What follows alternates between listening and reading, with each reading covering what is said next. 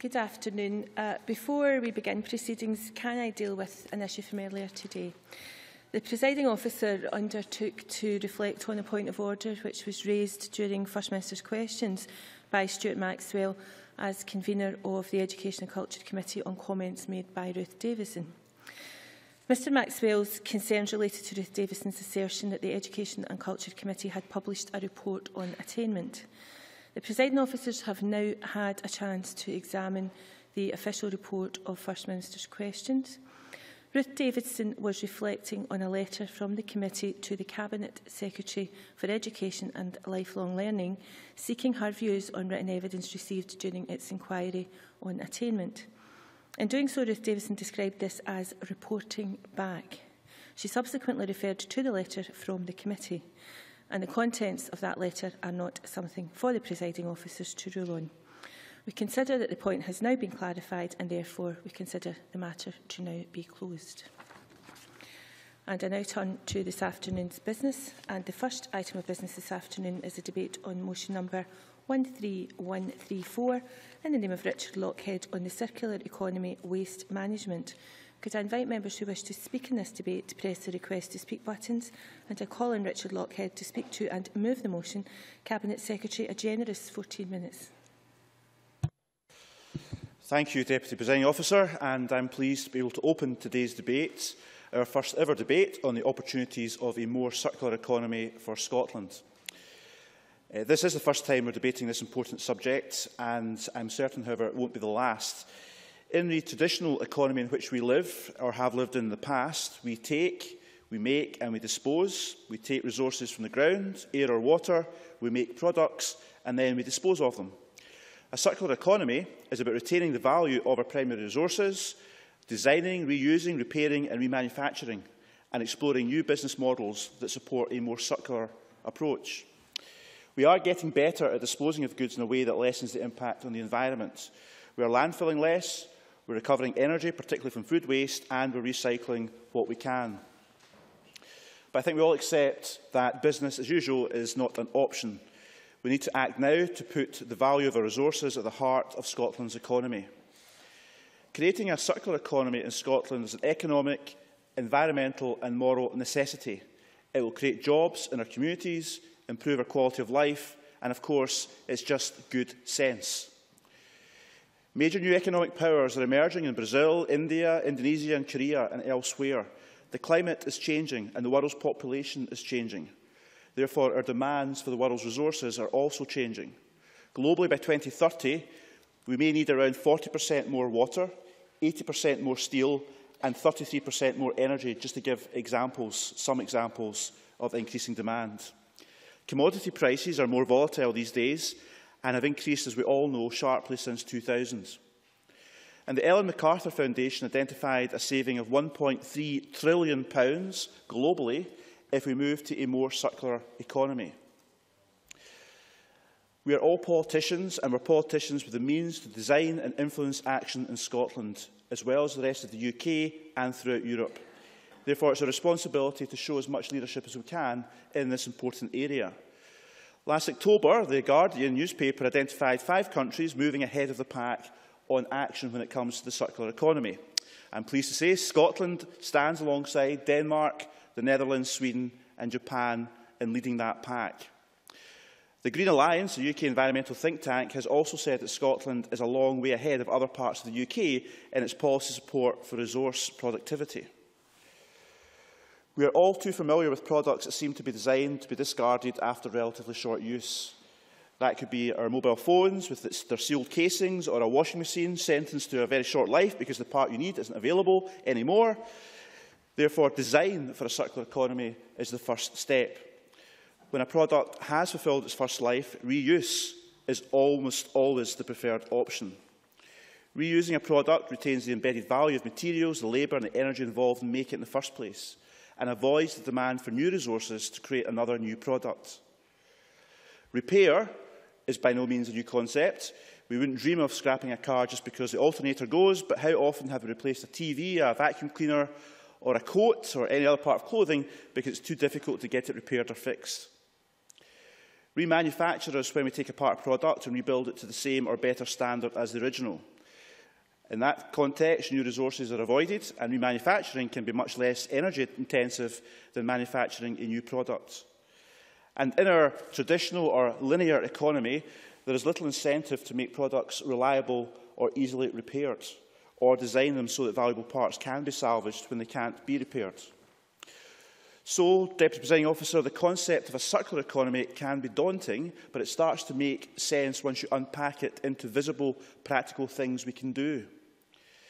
In January this year, the Green Alliance I referred to in the Scottish Council for Development Industry published a report identifying key opportunities for Scotland in particular sectors.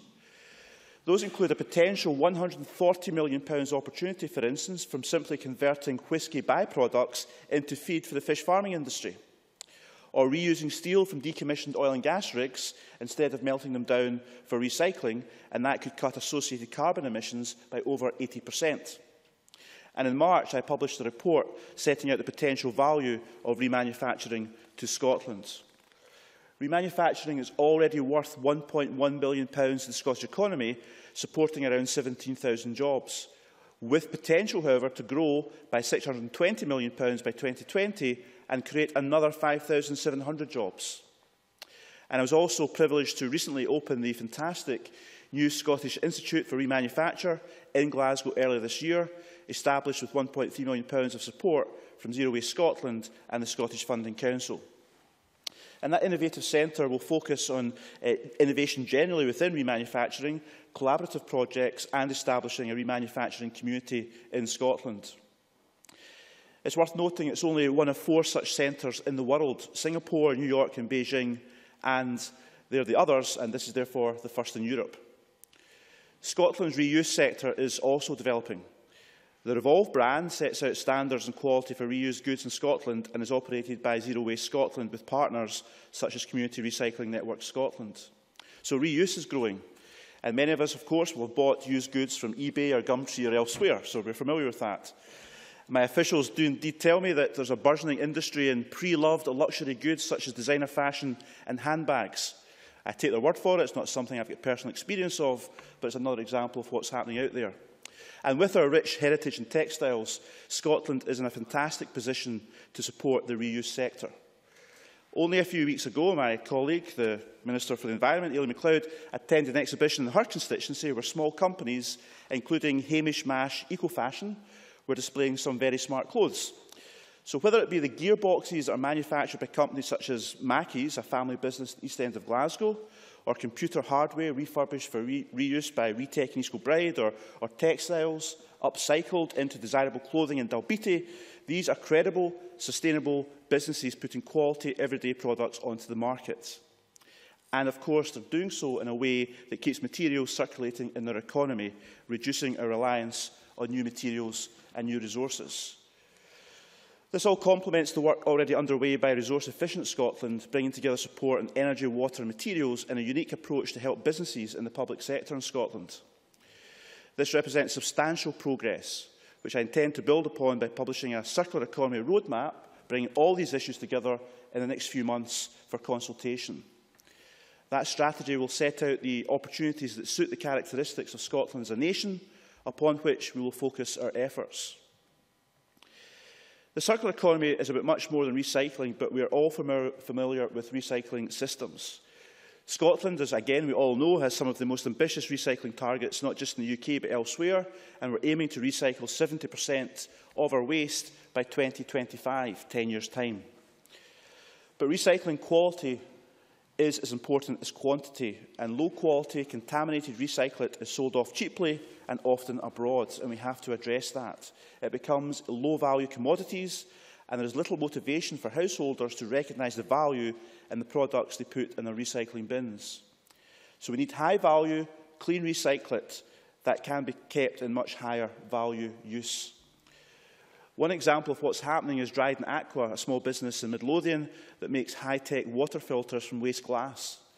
I had the pleasure of visiting them, I think it was about 18 months ago. And Dryden Aqua are an amazing, innovative Scottish company that have an international reputation, but they face a challenge in getting consistent, reliable sources of glass from our local authorities in sufficient quantities. Simultaneously, they're highlighting the opportunities of a more circular economy, however, and some of the challenges, of course, in making that transition. So that is one reason why I established recently the Scottish Materials Brokerage Service. Despite the name, it's quite an exciting idea and will bring stability for Scottish organisations to what can be a volatile market. It's all about bringing together materials and the quantities required to attract reprocessing infrastructure to Scotland. So if all of our local authorities and everyone else that's collecting those materials go through the brokerage service, then the volumes increase and hopefully will indeed attract more of the reprocessing infrastructure to be built in Scotland by the commercial sector once they have the proper commercial volumes. That in turn would get a good deal in particular for local government when it comes to income. And as I said, or as I was indicating, one of the priority materials for that new brokerage service is glass, in order so we can support ambitious companies we do have in Scotland, like Dryden Aqua.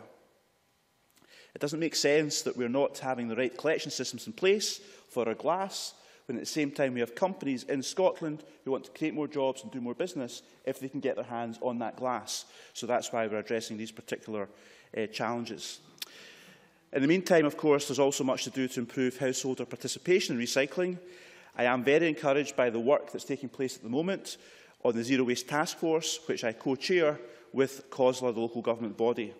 The task force has been considering how to reap the benefits of a more circular economy through the services that are provided by local government. It has agreed to develop a charter now for more consistent recycling collections in Scotland to improve participation and recycling rates, but also to improve the quality of the recycling collected in the first place, the importance of which I indicated before. So while I can't say too much more about that at the moment, ahead of the final task force meeting in a few weeks' time, I am very hopeful that this will indeed be a very significant step forward for recycling in Scotland. We also have to remember, of course, that we have already picked the low-hanging fruit, and we need to up our game on recycling. Simply more of the same will not capture the recyclate that otherwise is wasted. The question is often put to me whether the effort required to improve recycling outweighs the benefits, and whether securing energy from waste, for instance, might be the preferred option in some circumstances. So it's quite important I'm clear about this, because where there is genuinely no better use for materials, using them to generate heat and energy is always better than simply putting those materials into landfill, big holes in the ground. But once we have truly embraced a more circular economy, there may be some materials for which there is really no further use, and energy from waste will still be the only viable option. But I do believe we are nowhere near that point at the moment. We don't want to direct materials down the waste hierarchy to disposal. We want to move them upwards towards reuse and waste prevention in the first place. Indeed, I think we have to make effort to find the game changers that we do now require that will create opportunities to do something better with our materials in this country. And we have to be creative, and we want those ideas to come forward. Recycling targets based on tonnage are pretty blunt instruments. Heavy materials score well in recycling rates, but they may not generate the greatest carbon benefits. And Zero Waste Scotland have now done some groundbreaking work on carbon metric for materials to help shape our future efforts to capture those with the greatest carbon impact.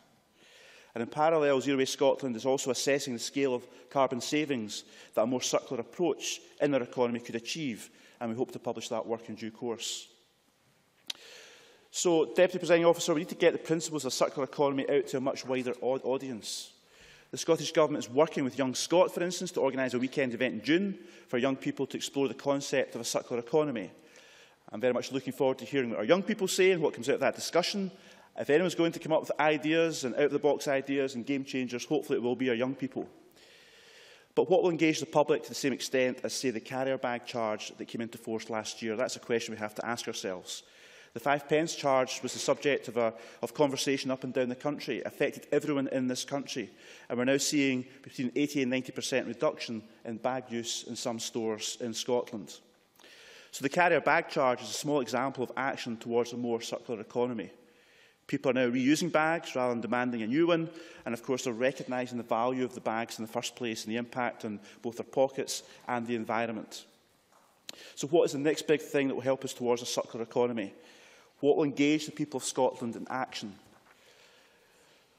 I don't know if this is the answer, but this morning Zero Waste Scotland published a report on the feasibility of a deposit and return scheme for Scotland. A deposit and return scheme where you put in something that you've used, a bottle perhaps, that then goes for recycling, and then you get some of your money back. So is deposit and return perhaps the big next thing in Scotland? I think it does make sense that we should consider these ideas. Deposit return schemes have worked in many countries throughout the world: Norway, Germany, Sweden. There's even some schemes in Canada, the United States and elsewhere. And I think some of the benefits we should consider seriously about deposit return schemes is the fact that it tackles litter as well as improving recycling. Because the bottles and the cans we see in our streets, in our communities, in our wider environment, if we attach a value to those, then clearly they're more likely to be recycled so people can get money for them. And then that would clear up Scotland's communities at the same time. Jamie McGregor. Secretary for taking an intervention on this. And wearing his fisheries hat, is the oncoming question of discards coming in from the fishing industry going to add an extra element to the recycling issue? Cabinet Secretary. Well, our fishing industry are involved in a number of initiatives, particularly fishing for litter, which is not so much discards. But discards, of course, and the discard bans and the landing obligations that are already begun to come into force in Scotland do pose challenges in terms of dealing with the fish that's landed ashore. That has to be dealt with. It can't be sold commercially. But, of course, I'm confident we will find sustainable good uses for that. So that is certainly a waste issue, and there's wider waste issues in many of our industries that we have to address. So the circular economy is about an approach, it's about a concept, and it's having an overarching approach to everything that's happening within Scotland's economy at the same time. So deposit and return schemes, however, may be one big idea we want to take forward. We'll consider the outcome of the report that's been published this morning, and we'll consult with business and the public, environmental organisations and others as we decide how to take that forward. It may even be worthwhile, of course, as I plan to do, speaking to the rest of the UK. Perhaps we should take a lead in Scotland and try and persuade the rest of the UK that if we do indeed decide to take this forward, we should do so in conjunction, if we can persuade them to do so, with the rest of the UK, which will of course help address some of the big issues and some of the costs at the same time. So I'll certainly open up these conversations with UK ministers elsewhere. But the other ideas have been brought forward by people. The spring 2015 edition of Zero Waste Scotland's excellent newsletter Towards Zero has a whole lot of ideas within it. Lang Banks from WWF moots whether we can do more with concepts such as universal adapters to help avoid the mountain of useless cables and chargers we all have at home. And there are many other ideas being brought forward as well. So in conclusion, Deputy Presiding Officer, I want to encourage everyone in this chamber and in the Parliament, as well as, of course, the public and the rest of Scotland, to participate in this debate, hopefully recognise its importance to the future of Scotland's economy, to the environment and indeed Scotland's global role. I want to encourage the debate on social media to flush out ideas, and of course I want to find those game changers, speaking to people that can help transform Scotland's traditional economy into a circular economy. And I very much look forward to constructive and hopefully creative contributions from members across the chamber today. Thank you. Many thanks. And I now call on Claudia Beamish to speak to and to move Amendment 13134.2. Please, 10 minutes or so. Thank you, Presiding Officer, and I move our amendment in my name. And I'm pleased that the Scottish Government has called this debate and that we will thus be able to focus on how to take forward the circular economy, identifying opportunities and how to break down barriers to progress. A debate such as this is an opportunity for members and others with an interest to learn from each other by listening as well. And this should lead to a further clear action by the Scottish Government, local authorities, businesses and consumers. Scottish Labour is supportive of working towards a circular economy. We have been determined to address the challenges posed by waste and resource use for many years. We brought in the first recycling targets in 2003, when Scotland relied on landfill for 91% of its municipal waste, with deplorable levels of recycling at 4%. So in that context, I particularly look forward to the findings of the task force later on about the issue of recycling, which the Cabinet Secretary raised today. Working towards a circular economy is key to dealing with a number of imperatives which must be addressed, here and globally. Concerns about climate change and the contribution of methane from landfill, the increasing scarcity of resources and the need to preserve them and share them justly on a global and national basis, and energy gaining, which we are recovering from waste food, as the Cabinet Secretary mentioned, and in other ways.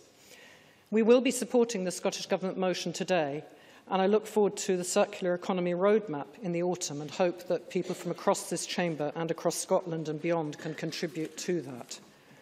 Focusing on our amendment, Before contributing to the exploration of the way forward, I want to highlight concerns about workers in the present waste and resource use industry as expressed in Unison Scotland's survey of waste management staff entitled Dumped On. Unison highlight the regulatory framework governing waste management in Scotland. Its paper notes, I quote, "The amount of waste which will be required to be reused or recycling will continue to rise, particularly in relation to moving towards a circular economy. Concern is expressed that the concept of the circular economy, on top of existing regulations, will see budgets coming under further stress in the immediate future. Unison states, I quote again, that councils are already struggling to balance their budgets as they bear the brunt of cuts overall in expenditure. Within local government budgets, there is little sign, this is in the view of Unison, despite increasing regulatory pressure, that councils seem in any way inclined to protect waste management spending. Waste management staff, they go on, are vital to any kind of civilised society, which I'm sure we all agree with. As we become more aware of the need to conserve resources, their functions are becoming more of a social and political issue. This is not being reflected in how they are funded or treated, and most definitely not in how they are paid. And that's the quote from them. I also want to highlight the present recycling targets. 23 councils in Scotland failed to meet the Scottish Government target recycling 50% of household waste by 2013. Can the Cabinet Secretary explain ways in his closing remarks in which the Scottish Government is supporting the requirements placed on local authorities now for waste management and as we move towards a circular economy, both to better support workers in the industry and to achieve targets which necessitate a shift in operational practices? In the Rural Affairs Committee, starting in October of 2013, we have given attention to understanding the circular economy, which I admit I had no idea about until that time, and leading to a letter and a response from the Cabinet Secretary last year. We heard from Professor Starhall of the Product Life Institute about a new economic model. He gave the example of Rolls-Royce, which, I quote, changed from a model of selling engines and spare parts to selling power by the hour. Under the new model, you could make profits by prevention. Basically, you could keep engines running so that you ensure that you have the lowest possible repair and maintenance costs. Once you have done it, you are much better off. But the changeover is difficult. This is where government advice and support is essential. And Scotland's Zero Waste Safeguarding Scotland's Resources blueprint for a more resource-efficient and circular economy will be helpful in this regard, and its 20-point action plan must underpin the way forward. Then, in May of last year, our committee focused on stakeholders, and this further informed our understanding and thinking. And to focus on one of the issues raised, we heard evidence that, I quote from our own report, public procurement offers a good opportunity to stimulate the design of the circular products and support the uptake of different approaches to the provision of services, for example, through leasing, lending, repair and remanufacturing. Now that the Procurement Reform Act has been passed for many months, it would be helpful to hear from the Cabinet Secretary about the development of the work of the Scottish Government's procurement professionals and waste policy team, as he stated in his letter to our committee in August of last year, that, I quote, they will work closely together to examine opportunities and support the application of relevant sections of the Act to future procurements. The circular economy has also been taken forward by the catalytic work of organisations and groupings beyond government, such as the Aldersgate Group and the Ellen MacArthur Foundation. The Foundation has made a significant contribution to the way forward and the analysis of that way in a series of papers. And the paper Towards a Circular Economy, Economic and Business Rationale for an Accelerated Transition provides in real terms an exploration of how to achieve this change in perspective for businesses and consumers. Calling the next 5 years the pioneer phase, it dissects the circular economy success stories to find their common enabling factors. Under the current linear model, businesses are at risk of supply disruption, soaring resource prices, and volatile levels of demand and competition. A circular economy paints a much more promising picture for both businesses and the consumer. Change in design will result in an increase in product choice and convenience, and a reduction in material and warranty costs, and, of course, the environmental benefits. Scottish enterprise has a strong role to play in helping Scotland to become a world leader, and the committee heard from them as well. The economic opportunities are irrefutable, as evidenced by Ellen MacArthur Foundation's Circular Economy 100 members, which include many big household names in retail, the automotive industry and design. The importance of support for product development cannot be emphasised enough. Around 80% of a product's environmental impact is decided by its very design. We must move away from technological obsolescence. Designing for regeneration will require new materials to be used, such as biological ingredients that can eventually return to the biosphere. Otherwise, products must be developed with increasing modularity, optimised for a cycle of disassembly and remanufacturing. This step and shift towards selling performance is an exciting opportunity for innovation. And studies show taking up this opportunity could be financially worthwhile. Waste prevention charity, WRAP, states a rapid development of the circular economy activity could create around 500,000 jobs and reduce unemployment to around 120,000 by 2030. Furthermore, these jobs were geographically spread across the country, particularly in places where higher numbers of unemployed people are living still, where manufacturing industry sites once thrived. Our amendment emphasises also that new skills will need to be developed, and innovation is already happening in Scottish further and higher education, I'm pleased to say. The University of Strathclyde's new industrial biotechnology facility is leading the way in research to innovate in industry and invigorate it in manufacturing. To ensure continuing professional development for designers, Education Scotland aimed to provide design residencies. Designers will gain understanding of the challenges of waste recovery and to embed the circular theory into their work. This knowledge will assist in designing products to be resources rather than to be throwaway goods. Education Scotland is also working with the Ellen MacArthur Foundation to ensure that the necessary skills are identified for the curriculum for excellence in our schools. And this will link with eco-schools, and I hope that there will be new projects for the circular economy even in our primary schools. Primary and secondary schools are engaging with renewable technologies, and STEM subjects are, of course, being encouraged by the Scottish Government and others. Professor Stowell told the Rural Affairs Committee, I quote, "The problem is partly one of education and values. We come to the philosophy of how we should educate young people to define their basic needs and to focus on quality. Support for behaviour change on a society-wide scale to develop community commitment and consumer awareness is, of course, essential if we are to succeed together to develop the circular economy with all its benefits. This is one of the 20 actions in the Scottish Government's Zero Waste Plan. If we can all work together to implement them all, we will indeed become a world leader in the circular economy, and that will be to the benefit of everybody. Thank you. Thank you very much. And I now call on Jamie McGregor to speak to and move Amendment 13134.1. 7 minutes or so, please, Mr McGregor. Thank you very much, Deputy Presiding Officer. I'm pleased to take part in this debate, and I thank those organisations for their useful briefings in advance of the debate, including Viridor, the Scottish Retail Consortium, Sainsbury's and the Packaging Recycling Group of Scotland.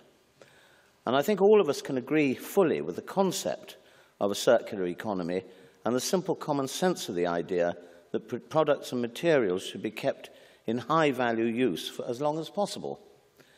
The whole developed world must reassess how it uses our planet's resources and look again at our culture and attitudes towards waste. As Sir John Beddington, in 2009, the Chief Scientific Advisor to the UK Government, talked about a perfect storm coming in relation to demand on energy and water and food security. The current reality is that if everyone on the planet lived like the average European, we would need 3 planets to live on. Our Earth's resources can only be expected to be under greater pressure in the years ahead as the global population rises. Developing countries become more developed and we see a continued growth in the international middle classes who want the most modern consumer goods and an ever higher quality of life. Indeed, it's estimated there will be 3 billion of these new wealthier consumers by 2050. That's an incredible thought. We recognise the work being done by the Scottish Government to develop the circular economy and the good work being undertaken by many Scottish businesses, charities and individuals, including in my region of the Highlands and Islands. We also recognise the potentially significant economic benefits to Scotland of moving to a circular economy. DEFRA, for example, has estimated that the rolling out of an anaerobic digestion technology to treat food waste in the UK could create 35,000 jobs. And there's also considerable scope for job creation through the reuse, remanufacture and refurbishment of goods. The decommissioning of oil and gas installations in Scotland has the potential to create a substantial number of jobs as well. The Scottish retail sector is to be commended for the real progress it is making in improving resource efficiency, reducing waste and moving towards a circular economy. We recently debated the SRC's excellent A Better Retailing Climate, Driving Resource Efficiency in Scotland strategy in this chamber, and it seems clear that other sectors can learn from its good practices and its examples. Sainsbury's briefing for today talked about reducing waste in the home through their improvements in packaging. For example, introducing resealable packaging to reduce food waste and improving labelling guidance for home freezing, advising customers to freeze as soon as possible up to the use-by date, instead of freeze on the day of purchase. There are also both current pressures and real challenges ahead for businesses working within the waste management sector and barriers that prevent other companies being able to take actions that are part of the circular economy. I'm delighted that Viridor, which works with 96% of Scottish local authorities, has announced £357 million of Scottish investment in the last 18 months as part of an overall investment package of £500 million in Scotland. Viridor are, however, quite correct to warn that the declines in the value of commodities on global markets presents a very big challenge sustaining progress made to date and achieving the 2020 sector targets. In addition, they highlight that the UK's recycling technology and systems are ageing rapidly and that a new economic realism is required if we are to make further progress. Ministers need to heed these stark warnings from Viridor and address these concerns. On the subject of the Scottish Government's recycling targets, I'm always reminded of an Inverness constituent who was also a councillor at that time, who used to scream at me, "No targets without markets," because he made the point that it was all very well wanting to recycle, but you had to have somewhere you could recycle things. And I do have some sympathy with that. I think without markets, I think economic realism is also necessary when these thoughts are being had. And my amendment simply seeks to put down a marker that seeks to avoid any additional excessive regulation and costs falling onto the private sector. Efficient regulation is also something mentioned as being very important by Viridor, and the SRC refers to a number of regulatory barriers that can preclude innovation. We need to avoid any more regulatory barriers and costs, so I hope that all MSPs can support my amendment on this. The recommendations made by the Rural Affairs Committee to the Cabinet Secretary last May are useful. The committee was right to highlight the challenges in developing a collaborative approach when we have 32 local authorities and numerous businesses and third sector organisations involved, many taking very different approaches. Support for partnership working and cooperation is important. The Cabinet Secretary talked about UK cooperation. That would be good. The committee is also correct to highlight that skills development is vital, which Claudia Beamish's amendment rightfully focuses on, and to suggest embedding the concept of the circular economy within the school curriculum and the university sector as part of the necessary overall raising of public awareness of the circular economy is a brilliant idea. Again, the Scottish Conservatives welcome this debate, and I move the amendment in my name. Thank you. Many thanks. At this stage, we do have some time in hand for interventions, and I can also give members speeches of up to 7 minutes.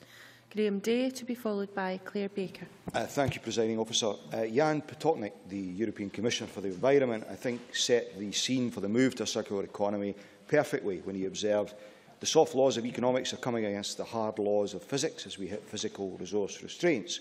We're beginning to see tomorrow's growth will depend on making the environment part of our economic policy and making the transition now in a managed way rather than when we hit limits, tipping points and catastrophes. Against that backdrop, surely it's therefore welcome that Scotland is recognised as being at the forefront of the circular economy movement in the UK and recognised internationally as one of the early movers. As Dustin Benton of the Green Alliance, which earlier this year published the Circular Economy Scotland report, put it, Scotland is a long way ahead of other parts of the UK in its policy support for resource productivity and is in a strong position to develop the technologies needed to capture high-value, innovative manufacturing opportunities in a circular economy. But in a global, never mind UK sense, given how far we have to go and the obstacles to be overcome, then I think it would be realistic to acknowledge that we are still at the baby step stage in terms of progressing to having a truly circular economy. Although it is a quite exciting prospect lying in front of us, the Rural Affairs Committee, during its extended and extensive evidence gathering on the circular economy, heard of the opportunity for different approaches to the provision of services, for example, through leasing, lending, repair and remanufacturing, all of which were very interesting. I was particularly struck by the leasing option, not least of all because in some regards it would represent a return to a bygone era, rather like the Cabinet Secretary's mention of a possible bottle deposit return scheme. I recall as a youngster in Aberdeen in the late 1960s that my parents leased their television set. It was a quite widespread practice then. Compare and contrast that with nowadays, where many households have purchased widescreen TVs littering multiple family rooms and in many cases bedrooms. Then think of the recycling centres full of discarded sets as we move on to the next craze. A major cultural change will be required to turn the clock back, as it were. And I suspect absolutely. Nigel Dawn. I'm grateful because this actually extends a conversation I have with Mr. somebody. Dawn, we can't hear you unless you face your microphone. I must turn to you with the member behind me. This extends a conversation I had over the lunch table because my recollection of those early TV sets was that they were leased because actually buying them would have been silly because they were so unreliable. Interestingly, we've now got to the point where we want to send them back because we want the latest version. Actually, I think the model has changed. Graham Day. Thank you for that. As I said, it's a major cultural change that will be required to turn the clock back, as it were. And there will be resistance, no doubt about that. But we absolutely need to pursue this. In terms of repair and remanufacturing, there are certainly merits, but again, challenges. We will need to get supermarkets and high street electrical retailers to buy into this concept in order to reverse an ingrained attitude. They would have to be prepared to provide good quality products that last longer and are easy to repair rather than the bargain deals they currently offer on certain appliances. If they don't, then what motivation is there for the public to change behaviour if they can replace items ranging from large kitchen goods down to microwaves, kettles, etc. for relatively little? I highlight these points not as a discouragement of the concept, rather I'm noting what steps will be required to bring about a major but necessary cultural change. Because acceptance of the concept of technological obsolescence, or it would be cheaper just to buy a new one, pervades our daily lives. Look at the scramble for the next smartphone or tablet device. How many of us actually have repair contracts on our kitchen appliances? Or when the TV goes on the blink, don't just instinctively say, well, we'll just need to buy another one. Zero Waste Scotland has estimated that within the 150,000 tonnes of potentially reusable items that are currently going to landfill, 9,800 tonnes of that is made up of washing machines, and overall 51% of items at recycling centres could be reused after only a minor repair. This shows just how ingrained in our society the premise of buying sometimes only to replace items when they break down or when a new model comes along actually is. It was good to hear on the committee of the Hewlett-Packard factory in Scotland, which is designed to reuse and remanufacture computers and hardware from Northern Europe. It was also welcome to learn of the £3.8 million loan fund jointly managed by Zero Waste and Scottish Enterprise to support circular economy businesses. Companies and projects such as these are one of the ways Scotland is leading the way in the UK in terms of circular economy, as I mentioned at the beginning of my speech. But there are other developments. The Scottish Government was the first national government to be a member of the Ellen MacArthur Foundation's Circular Economy 100 programme. In October of last year, as we've heard, the 5p plastic bag charge was introduced, and indications are that's proving extremely successful. And as we've heard again, in January, the Cabinet Secretary opened the Scottish Institute of Remanufacture, which is only one of only 4 in the world and the first in Europe. It's actions like these that have led to Scotland being described as a long way ahead of other parts of the UK. We already have a reuse and remanufacturing sector which employs 23,000 people all told. The remanufacturing industry is worth £1.1 billion to the Scottish economy alone, and by 2020 it could grow by up to £620 million, adding another 5,700 jobs to the mix. And there's scope to exploit the wider sectoral opportunities which exist. We've established industries such as oil and gas and food and drink, whose by-products and waste provide great opportunities to reuse and recycle. For example, the Circular Economy Scotland report identifies a potential £150 million business opportunity in converting whisky by-products to fish feed. It also suggests that carbon emissions from melting steel from decommissioning gas and oil rigs could be reduced by 80% if the steel is reused. We hear that an estimated £50 million worth of gold could potentially be wasted in Scotland through the disposal of electronic items such as computers and phones over the next 5 years. There's another opportunity to make progress. So we're well placed here in Scotland to move to a circular economy. However, whilst governments can drive, incentivise and encourage change, we as individuals have to buy into this and deliver a societal shift. To secure buy-in, you need to raise awareness. If nothing else, Presiding Officer, I hope this debate does something to raise awareness of a necessary step that Scotland and the rest of the world has to take. Thank you. Thank you.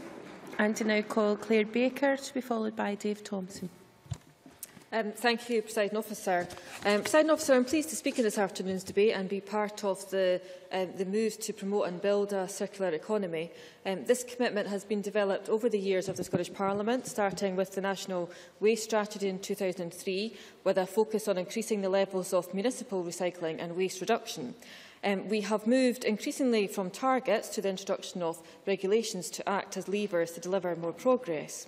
We are now seeing an increasing focus on a circular economy, which presents big challenges. And as the Cabinet Secretary said, it does also present many opportunities.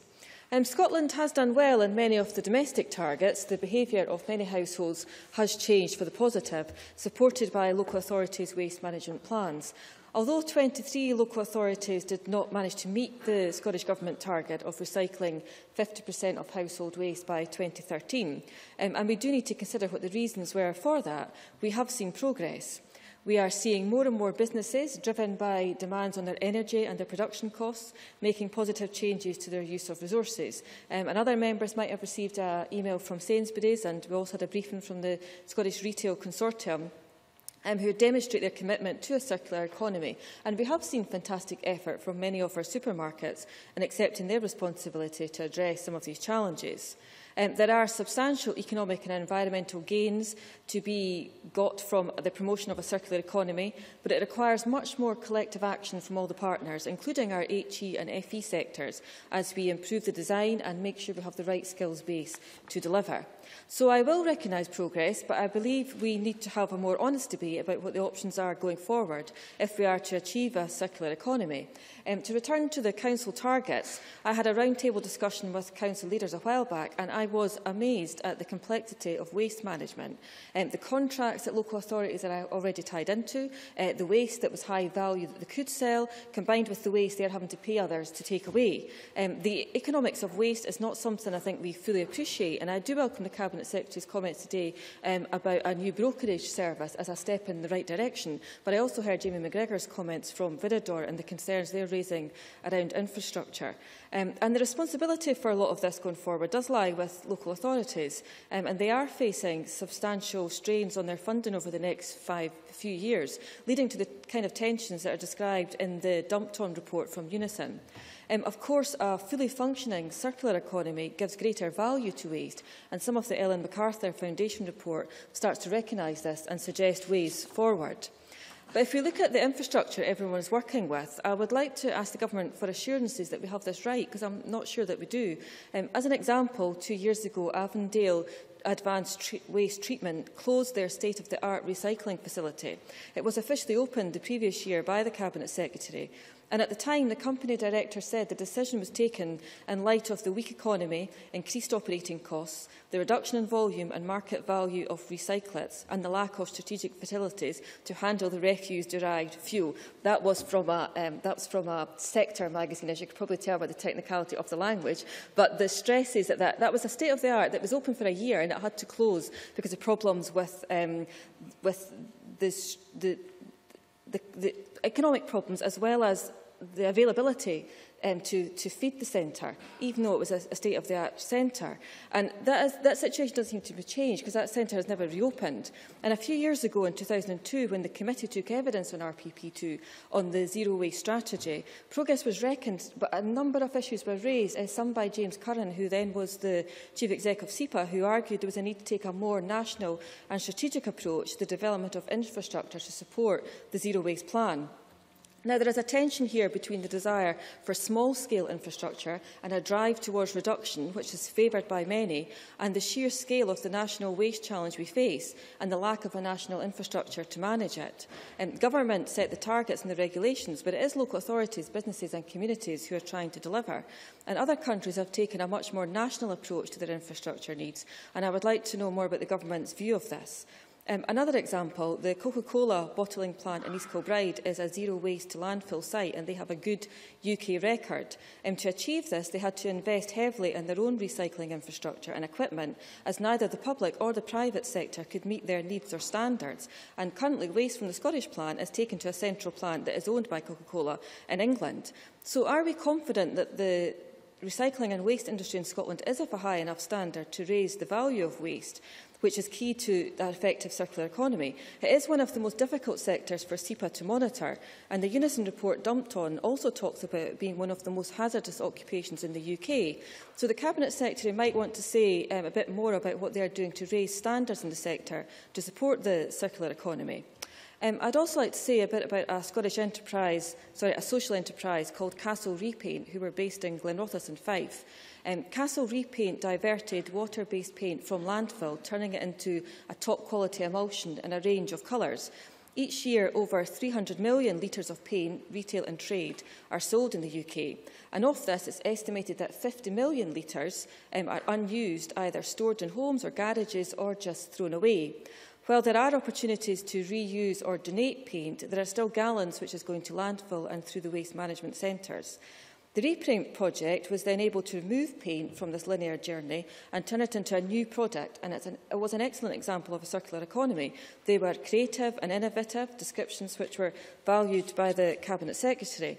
They also provided training and skills opportunities to previously unemployed young people, benefiting the wider economy. It was then so disappointing when the enterprise had to close due to the lack of viability of the project.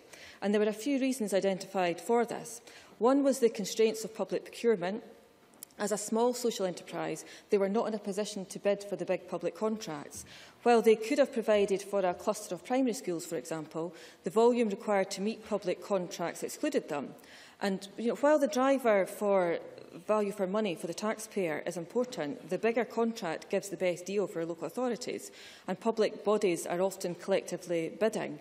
However, this does not recognise the additional value that something like Repaint could provide, its contribution to the circular economy, its training and skills opportunities, its ability to support the regeneration of communities. They also talked about the difficulty of achieving something like, if you had 10% of the paint needs to be recycled, built into a public contract. So I feel that public procurement needs to deliver more in these areas to support these kind of enterprises. Also, in the case of Castle Repaint, it was difficult for them to be commercial. A commercial contract with any of the big DIY companies would have left them vulnerable. It was so frustrating because everyone recognised that they had an excellent project. They were here in the Parliament for a week on a stall, and in so many ways what they were doing was fantastic, but they just couldn't get a break. That project failed because the systems were operating against them. In closing, Presiding Officer, this afternoon I'm sure will be a very interesting debate. We have and we continue to make progress, but in many ways the earliest progress is the easiest, and we need to have a much broader debate about how we achieve a truly circular economy. Thank you very much. I now call Dave Thompson to be followed by Cara Hilton. Well, thank you, Presiding Officer. What an opportunity, a chance to talk rubbish. Indeed, some may say that is my norm. I've always been a fan of the circular economy, and when I was Director of Protective Services for Highland Council, one of my responsibilities was waste management. My head of waste management was Hendy Pollock, who happens to be in the public gallery today, along with fellow environmental colleagues Andy Little, Brian Donnett and John Herman, who have travelled from the north especially to listen to this very exciting debate. Well, actually, they were here already for a long-established lunch with me, but why let the truth spoil a good story? It was Hendy who drummed into my head the 3 R's: reduce, reuse and recycle. And now he and his colleagues have all been recycled into retirement, where I must admit they add great value to their local communities. The modern notion of the circular economy has deep-rooted, difficult-to-pinpoint origins, but it is not really new. When I was a loon in Lossy in the 50s and 60s, we wasted nothing, and I still hate waste. Food scraps went to the hens, and what the hens didn't eat went into the midden, and this in turn went into the ground as compost. Wrapping paper and string were carefully preserved and used again. Clothes were patched and handed down. Rags went to the raggy manny, who gave a balloon or toy to us loons and quines in exchange. Everything was repaired and reused, if at all possible. I made my first bike from bits I collected from the local dump. Only problem was I couldn't find any brakes, so I used the sole of my shoe against the front tyre. This taught me about friction and rapid wear, as the sole of my shoe soon had a hole in it. My mother was not too pleased, either about the shoe or the fact I'd been scavenging in the dump. It's just as well she didn't know I also collected lemonade and beer bottles from the dump, washed them in the River Lossy, and redeemed them, deposit return, at the local grocer's. The grocer must have thought that my father was a secret alcoholic, as I told the grocer I got all the bottles at home. After this golden era of the original circular economy, we arrived at the disposable economy and built in obsolescence. My first experience of this was in the 60s with a small, cheap but excellent camera. After a good bit of usage, the button for the shutter jammed. I took it apart and I found that the part of the button inside the camera had inbuilt serrations, which were designed to damage the body of the camera and make it jam after a certain amount of use. Now that taught me that capitalism has only one overriding purpose: to make a profit. Therefore, if we are to get capitalists to embrace the circular economy, we must show them that it is more profitable, as legislation forcing change will never succeed on its own. The general principle of a circular economy is one that is restorative by design, and which aims to keep products, components and materials at their highest utility and value at all times. There are different schools of thought, such as regenerative design, the performance economy and the blue economy, and it all sounds good, but what does it mean in practical terms? Well, significant amounts of fossil fuels are used in fertilisers, farm machinery, processing and through the supply chain. A more integrated food and farming system would reduce the need for fossil fuel-based inputs and capture more of the energy value of byproducts and manures. The circular economy would also increase employment, which would help fast-track use of more circular business models and assist with our use of renewable energy in the longer term. The World Economic Forum's Circular Economy Initiative has outlined 3 programmes to accelerate transition to a circular economy and involves over 30 global companies. Focusing on plastic packaging, paper and paperboard, and asset tracking, they aim to advance collaboration across major supply chains during 2015 in order to address current bottlenecks and leakages. For instance, annual material demand for polyester, which is used in plastic bottles in the textile industry, totals about 54 million tonnes, of which roughly 86% leaks out of the system. And it is estimated that nearly £2.8 billion in value could be created from better use of polyester alone. In addition, the total annual production of paper and paperboard will amount to about 480 million tonnes in 2020. Some 130 million of those tonnes leak out of the system, which the mainstream programme wishes to address, and would amount to a value of around £7 billion. Asset tracking is very interesting and seeks to develop a design and implementation toolkit that includes technology choice, consumer incentives and collaborative information sharing to address the information gaps.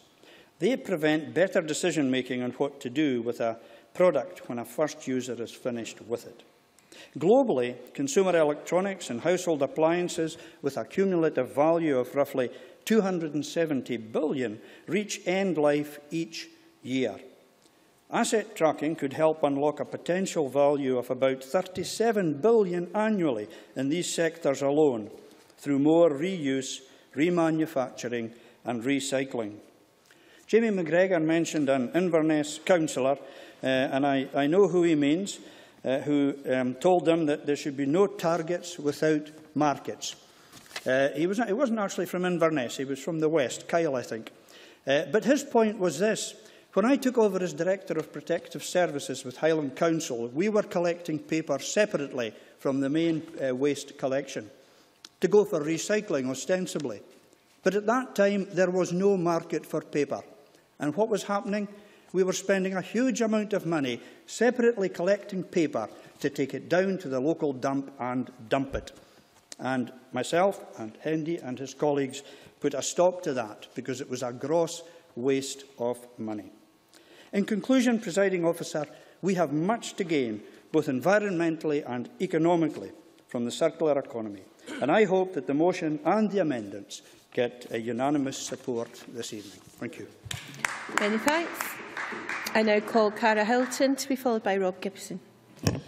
Thank you, Deputy Presiding Officer. I'm pleased to have the opportunity to contribute to today's debate on the circular economy and in particular to speak in support of Scottish Labour's amendment. There's absolutely no doubt that exploiting the opportunities of the circular economy could present a tremendous boost to both our local and national economies, to job creation, to our environment and to our well-being.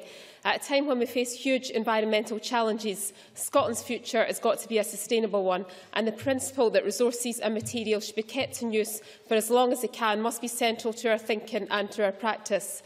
Maximising the value and sustainability of our finite and precious resources and ensuring that goods and products are designed with this in mind, and other members have highlighted some good examples here. Repairing, reusing, remanufacturing and recycling.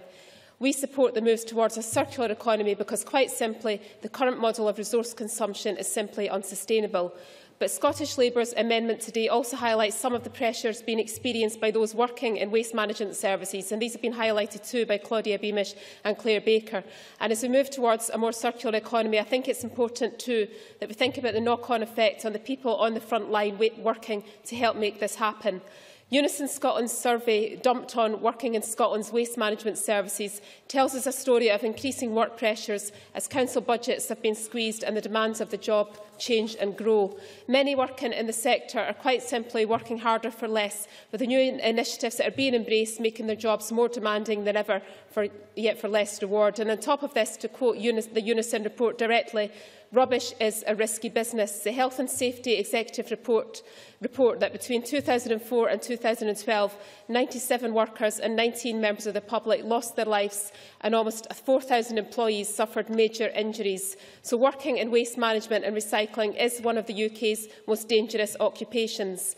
The Health and Safety Executive themselves have said that the action is needed to address, and I quote, the terrible toll of death, injury and ill health in the waste and recycling industry. And it's a huge concern to me that at a time of rapid change in this industry, very little account appears to have been taken of the health and safety risk, and so I would echo Claire Baker's request for the Cabinet Secretary to look at this area a bit more. So while today's debate is certainly much wider than recycling and managing waste, I think we really need to look at the knock-on effect of people working on the front line. Ambitious targets will be difficult to reach if they're not properly funded and if staff are demoralised, if they're not properly valued and rewarded for the work and the vital work that they do. I hope that members will be supporting Scottish Labour's amendment today and that we can look further at this area further, because staff working in waste management are providing an essential service to us all, and I think it's time they had the recognition that they deserve. Members have referred to the numerous briefings we received for today's debate, and I was really impressed by the work that Sainsbury's has said they're doing to drive change in this area. Sainsbury's have highlighted that they don't send any waste at all to landfill as part of the 20x20 sustainability plan, which commits them to putting all waste to positive use. Initiatives like this from retailers are extremely welcome, not just encouraging customers to reuse and recycle, but by providing recycling facilities for a wide range of household goods, from batteries and light bulbs to books and even Easter egg packaging, but looking too at all the materials that are used in their operations right throughout the supply chain, refurbishing furniture and shop floor shelving, shopping trolleys and food crates. All positive steps to address waste and resource efficiency and help progress and drive the circular economy. Presiding Officer, I'm not going to use up all my time today, so in summing up, the harsh reality in Scotland and across the world is that there's ever-increasing demand for what are finite resources. So while embracing the circular economy will make Scotland more sustainable, and it does offer us significant opportunities, I think we've also got to recognise too that it's not a miracle solution either. If everyone in the world consumed natural resources at the rate we do in Scotland, then we would need almost 3 planets to support us and not just the one. Yet from the food that we eat to the air that we breathe, the shopping that we do, the fuel we consume, the water we drink, we rely on a healthy planet to lead our lives. So I think it's absolutely vital that as well as embracing the circular economy, the Scottish Government considers too what more can be done to encourage Scots to consume less, to consume better and to reduce their impact on the planet and ensure it's got a sustainable future. Thank you. And I now call on Rob Gibson to be followed by Angus MacDonald. Thank you, Presiding Officer. I think it's well recognised that Scotland's already recognised internationally as an early mover towards a more circular economy. But I'd like to look at some of the issues that are deep in the root of this, particularly because it's about reducing the amount of energy that we use and it's about making sure that we actually carry out the activities of recycling and the circular economy at a scale which will allow it to be efficient. And clearly some of these are much more local than others. And it interests me in the kind of debate that we've had already with people that we're concerned about the local authority workers who are working in the areas like this and in private firms. And I just wonder whether local authorities as such could take a leaf out of those in countries like Norway, where they have their own companies to make their own electricity from hydro in most cases, with an income from that. But why can't local authorities in this country undertake commercial activity such as anaerobic digestion? We have various aspects of this in trial in the country, but it's usually on-farm anaerobic digestion. It'd be far more easy to do that, much like it is to recycle the waste from gardens at a municipal level. And I believe that there could be firms to do this. If it's possible under the powers of general competence for local authorities to take that approach, I think that would be a very good thing indeed. Now, at the present time, the Circular Economy report that shows why Scotland's an early mover has given us the opportunity to assess what it is that we need to do to take this forward in a more general sense. And when we've heard previous speeches about remanufacturing activity in Scotland, that's perhaps one of the most exciting and early ones. Now, I understand from reports on this that the best areas for recycling and remanufacture are in energy issues, in automotive, in ICT and mobile electronics, and in medical equipment. And we can see that these are products that are shared around the world, but which are possible to recycle here, and that we have the technology, as they say, to do this. Remanufacturing in Scotland is dominated by the aerospace maintenance, repair and overhaul sector. And in addition to this sector, the top 4 sectors include energy, rail and automotive, as I said. These are considerable opportunities which I don't think we should pass up the opportunity to deal with. Now, when I look at the way in which recycling has operated and then on to remanufacture, we realise that when people assess what we're doing, the Carbon Trust and the Knowledge Transfer Network published a report in March this year pointing to the Scottish Institute of Remanufacturing as a model of good practice for the UK, stating that the rest of the UK is lagging behind on remanufacturing. And I think when the Cabinet Secretary talked about us working with partners beyond these shores and in our neighbours to the south, for example, he's talking sense. In some respects, there are particular elements that can be recycled properly in that fashion. It's also a fact that we've got the European Union looking at a recycling policy at this present time. And indeed, their original policy was not backed by people because it was seen as being too unambitious. So the Commission is due to publish a new approach later this year. And, you know, the scenario is that ambitious member states could and should work together to make the most of the opportunities from a more circular economy so as to give others a lead. And, you know, it doesn't mean that you have to approve of the concept of Europe, although I understand that most parties believe that the market is something which in Europe they would wish to be part of.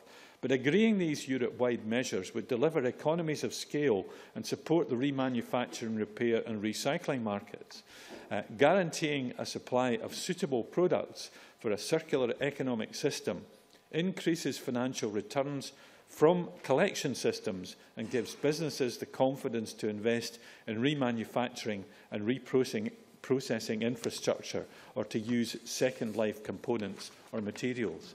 These were arguments originally produced in April earlier last month in Business Green, but they're part of that view in Europe that sees Scotland in a clear leading position.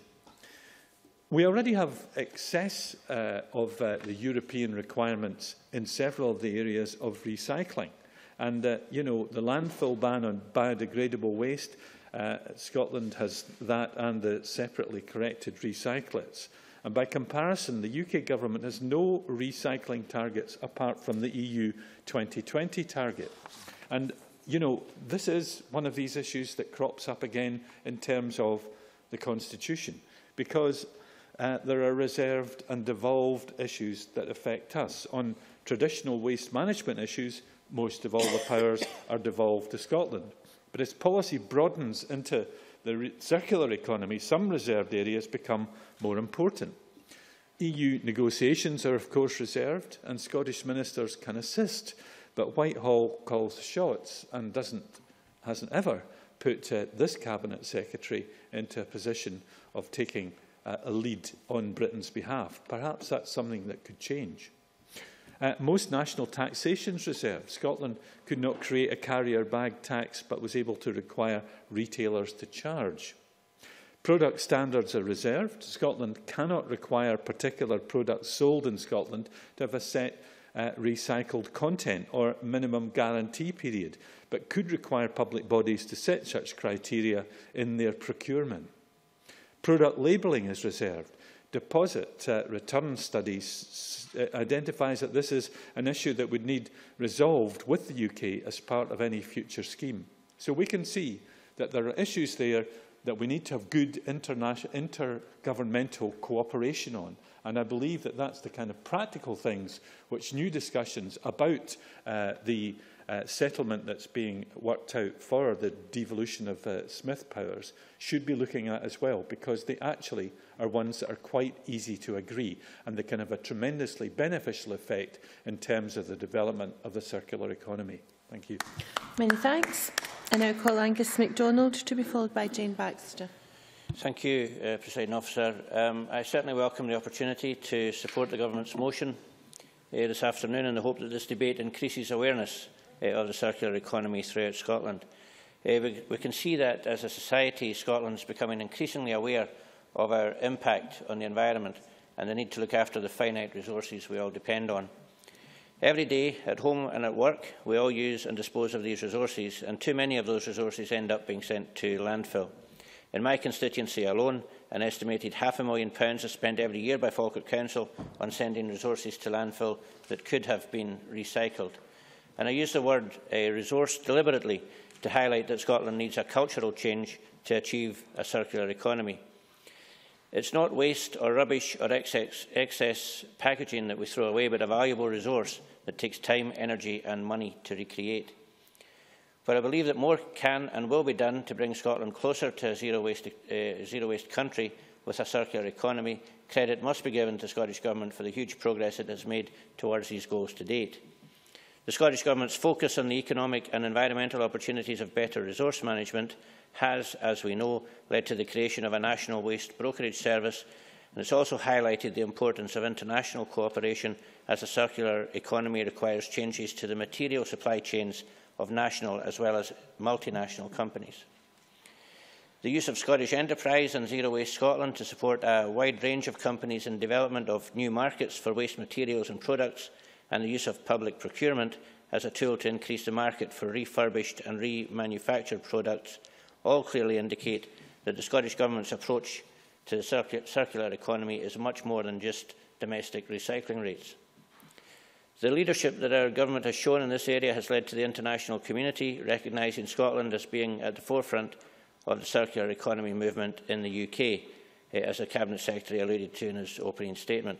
And I am delighted to hear that the Scottish Government will continue this leadership and share their hope for the forthcoming more ambitious European Commission's revised proposals for an EU circular economy strategy later this year. Within my constituency, the amount of waste collected has decreased over the last 5 years, and of the waste produced, over 50% of it is now recycled or composted, so we have met our target. This has dramatically cut the amount of waste we've thrown away into landfill sites. However, we must continue to improve on this and work towards a truly zero-waste country. I believe it's the job of the Scottish Government and all of us as MSPs, as well as our local authorities, to show leadership in this area and continually provide pragmatic solutions to improve waste management. While I welcome and support the Scottish Government's progress with a circular economy, I believe that at the moment there is a limited connection with the local authorities' process of collection waste and the process of remanufacturing these resources to create a circular economy, although my own local authority very much has the circular economy on its radar. Above all, we have to make the connection at a cultural level and recognise that everything we use and throw away is a resource which has a value.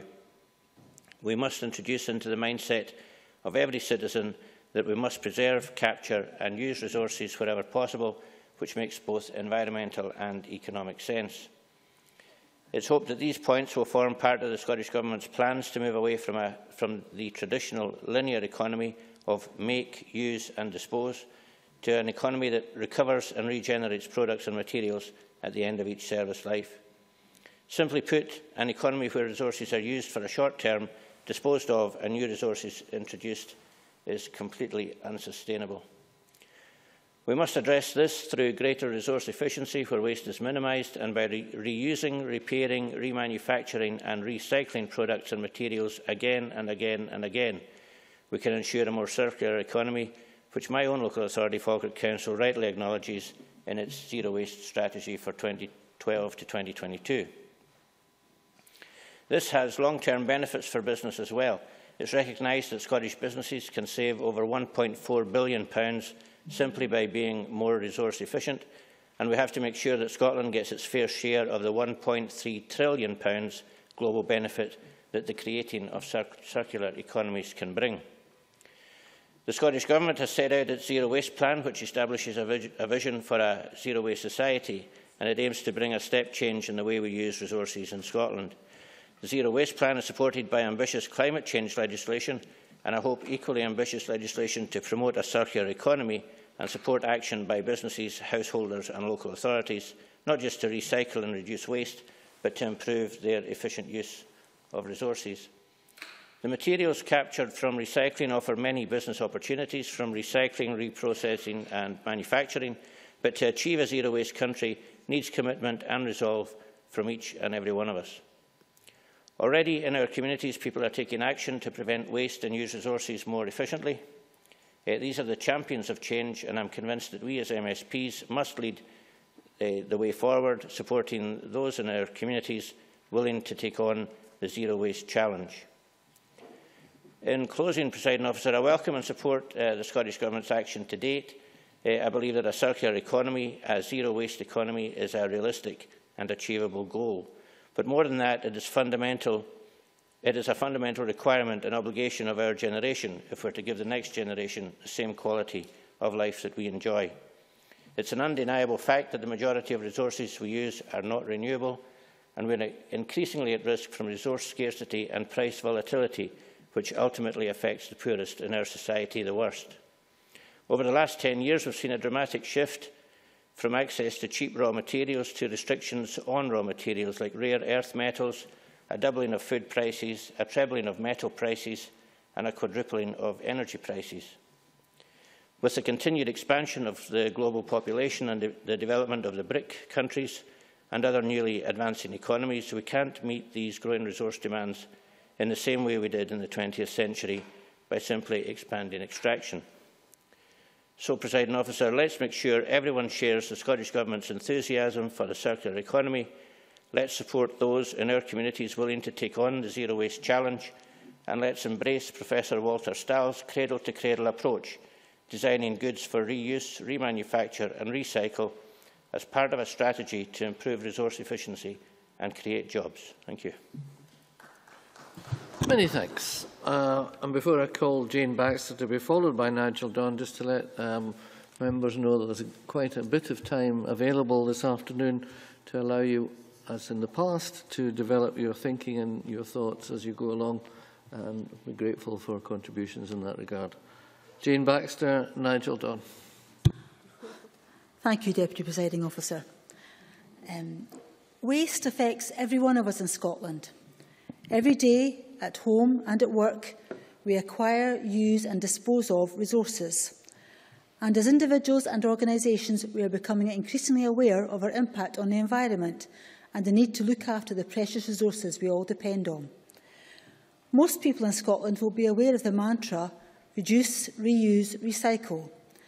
Many of us will have taken this to heart and will be thinking global and acting local by recycling as much of our domestic waste as is possible, given our local circumstances. And in a domestic setting, we can also all do our best to buy fewer heavily packaged goods, avoid the 2-for-1 offers that see too much food wasted, reuse plastic carrier bags, and learn to switch off lights, walk to the local shops, and use public transport. We can recycle food waste to the compost heap and recycle old clothes and household goods to the charity shop. We might have cut back our air miles by having staycations or reduced our business miles by video conferencing. So with all this going on, you could be forgiven for thinking that the Scottish Government and the Scottish people are doing enough to protect the planet. Scotland has already made huge progress on waste. We have cut dramatically the amount of waste we throw away in landfill sites, and recycling has soared. But when the Scottish Government published its first zero waste plan in 2010, it recognised that everything we use and throw away is a resource that has a value that we should try to preserve, capture and use again wherever possible. To do that, we have to tackle all of Scotland's waste, not just the waste that local authorities collect and manage, which is in fact less than a fifth of all Scotland's waste. And in any case, there are many councils which have failed to meet their landfill targets. There are all sorts of reasons for this, mainly through the challenges of raising public awareness and commitment, contamination at the point of collection, the increased cost of collection, and the cost of dealing with the methane gas produced at landfill sites.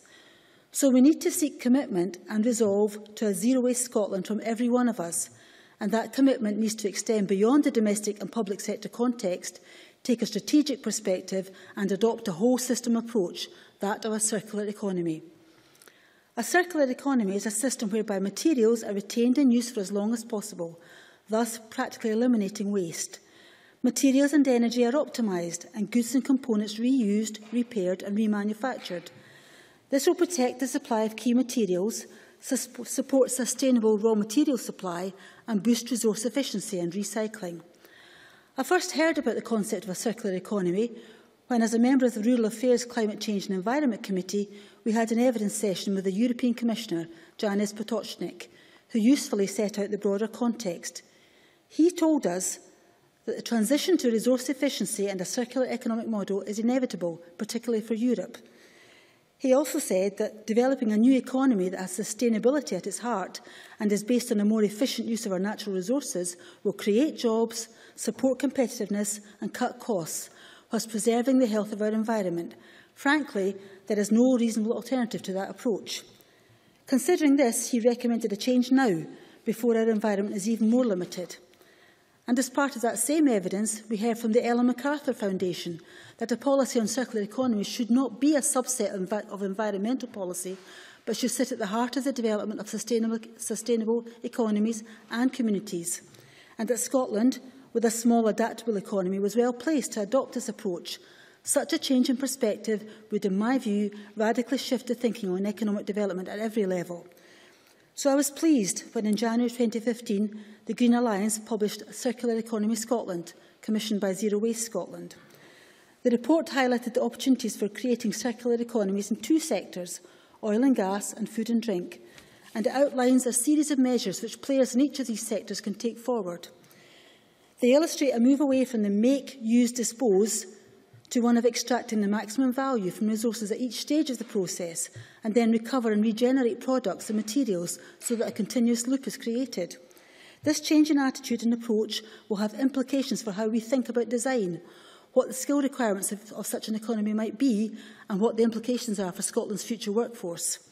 And clearly, as the report quite rightly highlights, the finance sector and government policy relating to finance has a major role to play in enabling this change of emphasis. Attitudes to how we as a society and as consumers and producers perceive, define and quantify value and how we measure return on investments will have to change. These are, of course, concepts which the third sector and the social enterprise movement have been championing for many years, so it's reassuring to see them being brought into the mainstream. Presiding Officer, in the course of preparing for this debate, I've been reading the many briefings that MSPs have been sent. I'm struck by the efforts being made across Scotland to put into practice the principles of circular economies, and it's clear that long-lasting change can only be achieved if we adopt the whole system approach and examine in detail the overall process, no matter the type of business. So there are challenges for all sectors in taking this forward. How they will develop sustainable business models which maximise the potential of every resource at their disposal, and of course that includes their workforce and their customers. In conclusion, Presiding Officer, I cannot do better than quote from the report of the Ellen MacArthur Foundation, Scotland and the Circular Economy. The world is undergoing an unprecedented period of resource stress, driven in part by the scale and speed of demand growth from emerging economies and a decade of increasingly constrained commodity markets. Doing nothing is not an option, and I commend the work which has been done and look forward to seeing what unfolds as this moves forward. Thank you. Thanks so much. I now call on Nigel Dawn to be followed by Linda Fabiani. A generous 6 minutes. Thank you very much, Presiding Officer. I have to say this is a fascinating debate for those of us who, like myself, have been worrying about waste for a very long time. As a chemical engineer in a first existence, the proper use of materials and in particular of energy was something that was on my timetable at college, never mind in my working life. Now, we've quite rightly started with waste management because that's the very obvious place to start. And from waste management, we then get into material recycling because that's very obviously the thing to do. I was grateful to Angus MacDonald, although, for pointing out, I think for the first time in the debate, that these really should be regarded as resources. We shouldn't actually regard anything as waste until we can think of absolutely nothing else to do with it. So what we are really talking about is limited resource use. For example, there are some things that are not limited. We are not actually short of water. We're not actually short of sunshine, although on days like this you can't see it. But almost everything else that looks solid is actually a limited resource. And those are the things that we need to use properly. I welcome, of course, the Scottish Government's Zero Waste Task Force. And I recognise that it's industry who has to be nudged in the right direction, because whilst public bodies pick up the bits, it's industry that manufactures the goods which need to be zero waste, circular from design. So materials brokerage is, of course, absolutely fine. It's where we must be and it's where we must go. But with rising world population, rising energy costs, and reducing raw material supply, especially if we're talking about things which are already rare, then we can see that we are fast approaching the point where actually we must reuse. We won't have any option. And I think Jane Baxter eloquently made the point that we don't know quite when that is, but we may as well start now. Dave Thompson, I think it was, started out by pointing out his days as a lad, and I well remember, though in a very different part of the country, the things that we used to do. And of course, food is an absolute classic case of something which is already a cyclical system, isn't it? Because everything we eat will, one way or another, finish up back in the grounds to grow the next lot that we'll eat. And the only energy input you need, and energy input is a theme which I shall keep going at because it is the basic thing that you cannot avoid. The only energy you need for that is actually the sun. And that's why the planet is green and carries on, and will. Production, of course, can be enhanced if you can find another source of energy. And again, I forget who discussed it, but of course, we can manufacture fertilizer. Curiously, it's actually the nitrogen from the atmosphere and water which you turn into ammonium nitrate, which is the principal fertilizer. And all it needs, again, is some energy, which, if it was renewable, comes from the sun. So that part can be enhanced by totally renewable and natural processes. And in that context, I can't avoid the fact that phosphorus, which is the other material which farmers, as the presiding officer will very well know, do need as fertilizers, is currently concentrated in the ground and has to be mined, which brings its own economic problems. But of course, once it's out there, it does actually stay in the ecosystem. I looked, presiding officer, and nobody has yet mentioned it, perhaps because of the lists, but as a chemist, I'm not worried by them, at the lists of the raw materials which people have already decided we're short of. At an international level, they are all metallic elements, with the exception of fluorspar and graphite.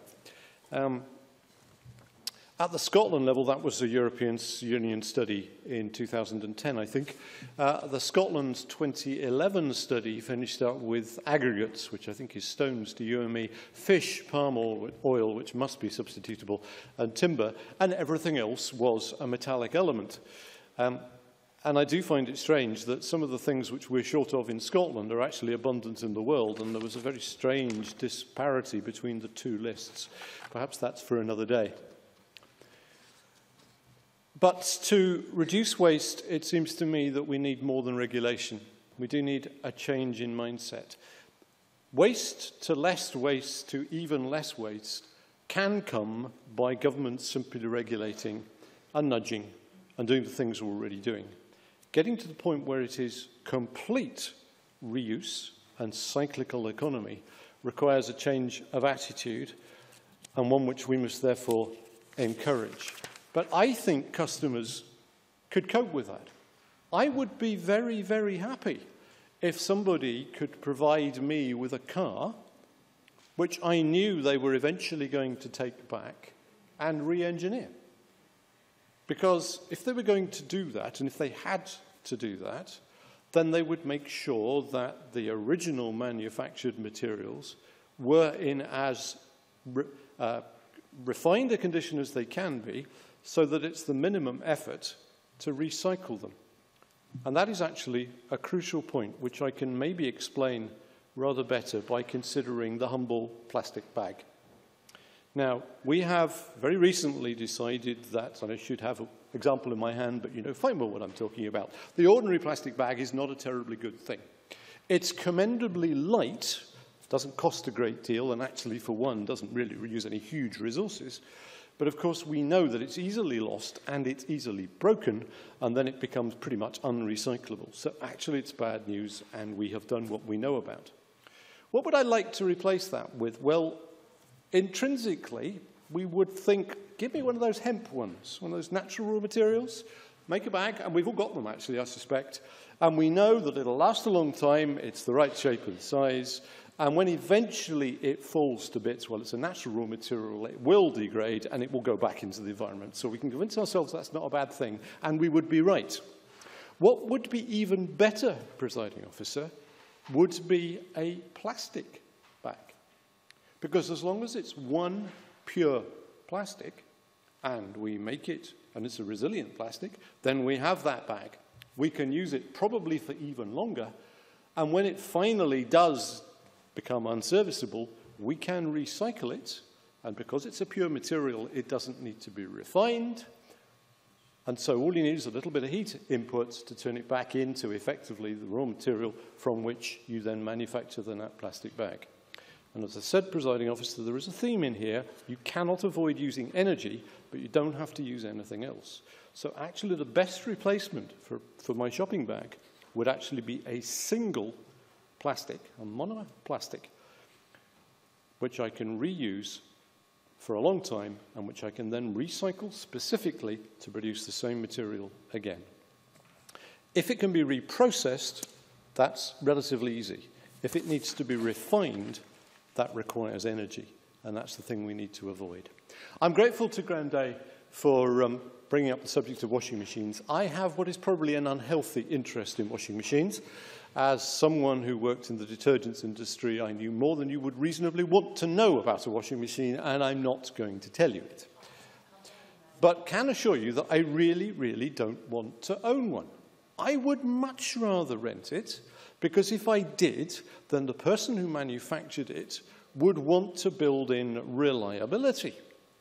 It would not be in his interests for it to break down. He would use the right materials, and again, if he had to take it back at the end of the day, then he would use pure materials so that when he had to recycle it, it didn't have to be refined, it could just be taken apart, and the bits could be reused as they stand. And the only input, apart from a little bit of manpower, would be energy. I will not repeat the point. We've heard already about Rolls-Royce and aero engines. That's magnificent, because Rolls-Royce now concentrate on making engines which are reliable, which is good, because we don't want planes to fall out the air anyway. But if they'll keep running even longer, that's good, because that's cheaper. And I bet Rolls-Royce have also given some serious thought to how they make them reusable. Because if all those carefully machined bits, and there are lots of them, and they are very carefully machined, can be reused into the next machine eventually, or they're made from a pure material which doesn't have to be refined when it's recycled, then it becomes cheaper for Rolls-Royce. And so they will automatically do all the right things. I have managed to avoid using the word thermodynamics. That's actually what I was just talking about. If you can keep it simple, don't mix things, and you have a renewable source of energy, then actually you can do things very efficiently, very effectively. You cannot avoid using the energy. You need to avoid putting in the complexity of mixing things. And as I hope I've explained, Presiding Officer, if we get this right, it is a win-win, because we finish up with more reliable bits of machinery and everything else. It actually costs us less, and it does actually save the planet. Thank you. Thank you very much for that well-informed speech. Now call on Linda Fabiani to be followed by Margaret McDougall. A generous 6 minutes. Thank you very much, Presiding Officer. I'll try and follow Nigel's lead in that. It has been a really interesting debate, and I would think particularly for me because, hands up, I really didn't know much about this at all. The first reference I heard to the circular economy was actually an interview, I think, on BBC Radio 4 on the car radio a few weeks ago with Ellen MacArthur, and was amazed at just how much I got into it and how interesting I found what she was talking about. But overwhelmingly, it's just common sense and seemed very, very sensible to me, what was being said. And Rob Gibson and I were smiling wryly here earlier at talk of days gone by and saying things go in circles right enough, because we both remember quite clearly collecting lemonade bottles in Glasgow and taking them back to the shops so that we had enough money to go to the cinema. Not together, I hasten to add. Rob is that wee bit older than me. So things do go in circles, and Dave Thompson spoke as well about the ragman, things that some of us have memories of. A lot of that was related to coming out of the war years and different things as well. But certainly we did move from a culture of reuse, recycling, although we didn't call it that, and remanufacturing into one of inbuilt obsolescence and throwing things away without batting an eyelid. So yes, it is something that we have to talk about now. And yes, remanufacturing, recycling, reuse does affect all of these things that we know are problematic for our world today and moving into the future. Emissions, water and energy use. But also that whole circular economy thing about having lower input costs if you do these things wisely. And I looked around my own constituency of East Kilbride because I knew there were some good examples there of these things happening. And I was actually quite stunned about just how much goes on in my own local area. And I would reckon that everybody here, if they looked at their own constituencies and regions, would find many, many good examples of larger companies doing things, small organisations doing things, which all work towards that circular hole that we're looking for. My own area, Langlands Moss, most of which actually lies in Claudia Beamish's region. The walkways across the peat bog have all been made out of pellets from rubber tyres. And actually that's something I'm not convinced that the construction industry yet takes full advantage of recycling and reuse. And I'm thinking of building materials that come from old buildings that could be much better reused than this throwing up of new houses and kit houses all the time using brand new materials. There are good examples, but I think we could do better. My own area has a wonderful charity called House of Hope, which, as well as recycling aluminium cans, does great work in recycling, remanufacturing, doing up furniture that people donate so that it can be bought. Looks fantastic. So lots of initiatives all being very much pulled together, and I hope that the government's launch of the Scottish Institute of Remanufacture, of the Scottish Materials Brokerage Service and Resource Efficient Scotland will help in pulling all that stuff together and looking at all elements of it so that we can achieve the targets that we all aspire to. And of course, Zero Waste Scotland have been excellent in pulling a lot of that stuff together. Again, in my own constituency of East Kilbride, Claire Baker mentioned Coca-Cola. And yes, Coca-Cola does have an excellent waste management record, though I took on board some of the comments that Claire made that we can look at about how you then move the stuff that is recycled. And yes, that is one of the things we have to look at in general about how everything fits together into that circular economy. Coca-Cola Enterprises in East Kilbride have let me know that Coca-Cola is the largest user of food-grade recycled PET, plastic and recycled aluminium in Scotland. Its supply chain buys glass, plastics and metals from all over local areas for reprocessing and filling in the plant in East Kilbride. So, yes, of course. Alex I'm interested in what you're saying about Coca-Cola, because I've met with them on 1 or 2 occasions, and they've drawn my attention to the fact that they have concerns about the possibility of a deposit and return scheme, because they believe it would reduce the amount of material they need for their own recycling programme. And I just wonder if that's a discussion she's had with that company. Yes, it is, and it is an interesting discussion. And that's why I think it's so crucial that we never just look at one of these elements. We have to look at the bigger picture, the overall effect of all these things and how they tie in. Circular economy is actually a very good term, using it, and I'm sure that what the Cabinet Secretary has put in place in terms of advice and organisations will help us have that discussion so that we do the best for everyone. But there's one thing about Coca-Cola that still fascinates me. When they told me this ages ago, at the time of the London Olympics, they were so efficient in what they did. They were sponsors for the London Olympics, that they supplied the London Olympics with Coca-Cola soft drinks, and all the bottles and cans that came back from that went through the process quickly enough that they were reused for the Paralympics in the same location. So that's the kind of really innovative thing that can be done.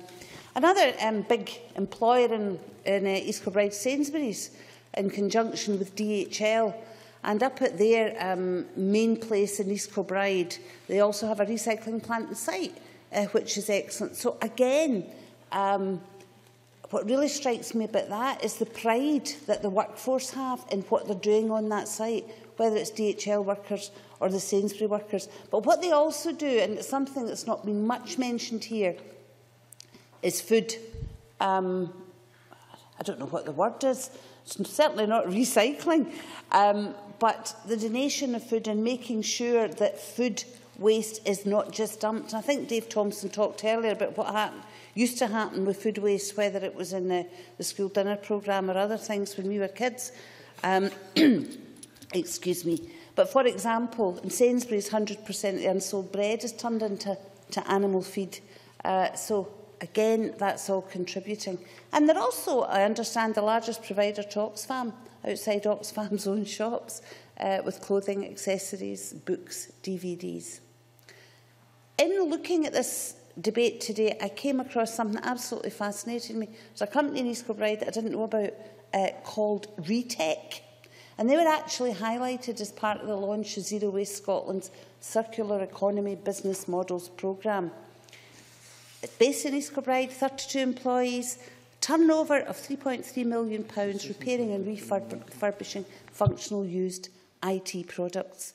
So that's certainly something I want to learn a lot more about, and I would intend, if the company are quite happy that I do so, to visit them and learn more about it. And perhaps if the Cabinet Secretary hasn't already been, that's the kind of initiative he would like to join me in visiting. So all in all, I think we've got a fairly good story to tell. It's been mentioned a few times that I think it was the low-hanging fruit the Cabinet Secretary mentioned that makes things a bit easier when you start off, and as time goes on, things get a bit harder. Seems to me there's a commitment, but it also seems to me that people are now getting it. Perhaps not the terminology circular economy. I mean, I was up front about not knowing what that was until a couple of weeks ago. So perhaps there's an issue there about using language that people understand a bit more quickly, that is immediately apparent for dumplings like me at times. And that starts in schools, and it starts with young people. And again, in East Kilbride, we've got good form in that. Our 3 schools, Calderglen High School, Duncanrig High School, St Andrews and St Bride's, and I know that Sanderson High School also takes these things very, very seriously about zero waste policies and how we do that. And I would like at this point to mention Viridor and the Engineering Development Trust, who every year do schools competitions, which East Kilbride schools perform very, very well in. And it's about translating zero waste policy into practice and coming up with really, really good projects. Quick mention for Calderglen High School. who won the Lanarkshire Heat of the Companies Go for Set competition this year, and I look forward to supporting them in the final very, very soon. Thank you. Thank you for that magnificent effort. I now call on Margaret McDougall to be followed by David Torrance. A very generous 6 minutes. Thank you, Presiding Officer. And I am delighted to take part in this speech today. And in my speech, I will be focusing on the North Ayrshire area and some of the work that has been carried out there, not only towards developing a circular economy, but also in meeting the zero waste and renewable energy targets outlined by the Scottish Government. I'd like to start by saying, as Claudia Beamish did, that it's disappointing that 23 Scottish councils failed to meet the recycling targets set by the Scottish Government. The target was to ensure that 50% of all household waste was recycled by 2013, with further targets of 60% by 2020 and 70% by 2025. There was also an additional target of reducing the proportion of waste going to landfill to a maximum of 5%. North Ayrshire, however, not only met but exceeded the target by 12-13 and achieved a recycling and composting rate of over 53%. In addition, they have reduced the amount of waste going to landfill by 17,000 tonnes since 2008. North Ayrshire seems like one council that is well on its way to meeting future targets, and hopefully this will continue. Meeting the targets has been achieved through a number of initiatives, and today I'm going to discuss two of them. Firstly, I wish to focus on the work that North Ayrshire Council is doing with Cunningham Furniture Recycling Company. The local authority encourages residents to send their unwanted, good quality household goods to the company, which then rehomes the items across Ayrshire. This new service moves waste material up the waste hierarchy and feeds into the circular economy.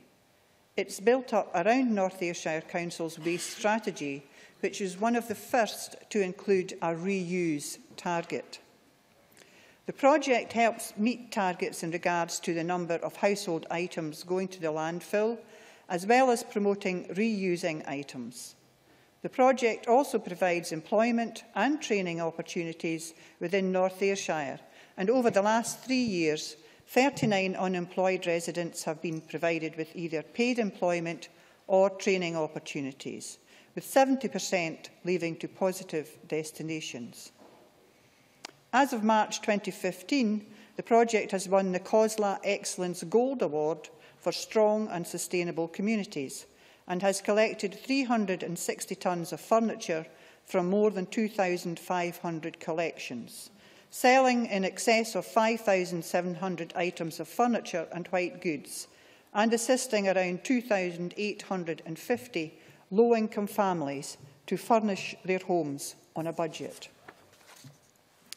The charity has generated almost £190,000 of income from sales of furniture and recycled goods, and carried out almost 1,000 house clearances, void cleans and estate maintenance, generating £174,000. This project seems to be going from strength to strength, and it's an excellent example of how the circular economy can work while providing opportunities for those on low incomes and those out of work. I would like to wish the team all the best for the future, and I hope other councils will start investing in some similar schemes in their own areas.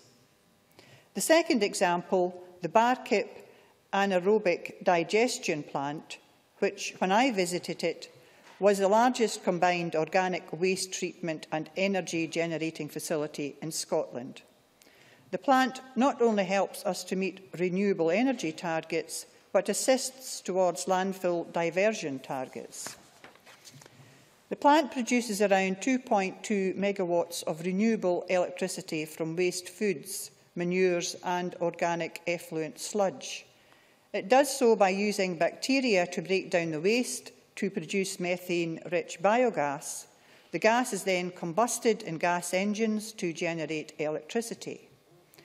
And it's quite amazing if you go and visit it, because you would imagine there might be a lot of waste lying around, but it's absolutely spotless. All the heat used in the process is recovered from the engines. Each year, the plant can process up to 75,000 tonnes of organic and food waste, which is turned into electricity rather than going to landfill. Furthermore, the Barkett plant was the first of its kind to incorporate a novel digestate processing stage, which produces a low-cost fertiliser that meets the PAS 110 specifications to support local agriculture. This, in my view, is another great example of how the circular economy works. So, Presiding Officer, to conclude, I have offered up to 2 very different examples which I believe are exemplary in terms of sustaining the circular economy, and these could be replicated across Scotland. And they may seem old hat compared with some of the projects we've heard about today, but they are equally important. And perhaps they're not as sexy as the Cabinet Secretary's handbags and glad rags, but they are essential if we are to meet our targets. The Cunningham Furniture Recycling Company project is grassroots and community-based, provides jobs and helps low-income families while contributing to the local economy and reducing waste. And I'd urge other councils to look to setting up similar projects. On the other hand, the anaerobic digestion plant is an example on a much larger scale, both contributing to renewable energy targets and landfill reduction targets, while helping local agriculture. I believe we should be considering investing in this form of technology across Scotland as part of our commitments to renewables and zero waste. Thank you. Many thanks. Many thanks. Now call on David Torrance, after which we'll move to closing speeches. Thank you, Presiding Officer. I want to start by agreeing with my colleagues across the Chamber today that there are many benefits of moving from a linear towards a more circular economy. We cannot simply apply 19th century solutions to the challenges our country is facing in a resource-constrained 21st century. Decoupling economic activity from the use of resources demands smart solutions circulating around the efficient use of resources while fostering future economic prosperity. With new technologies come new risks. I believe that to successfully transform our economy, we need to consider all aspects of what a circular economy encompasses. We should consider what economic sectors in Scotland can benefit most from a circular economy model and aim to maximise the resultant social and environmental advantages. The Scottish Government has already taken the first steps towards facilitating a circular and performance-based economic measures. As in the renewable energy sector, Scotland has been internationally recognised for its efforts. Nonetheless, I think we should have a look at developments in other countries, in particular the Nordic countries, as they have been the forerunners in implementing policy based on circular economy principles and waste management. Today, Scotland's remanufacturing industry alone is worth £1.1 billion and employs 23,000 people.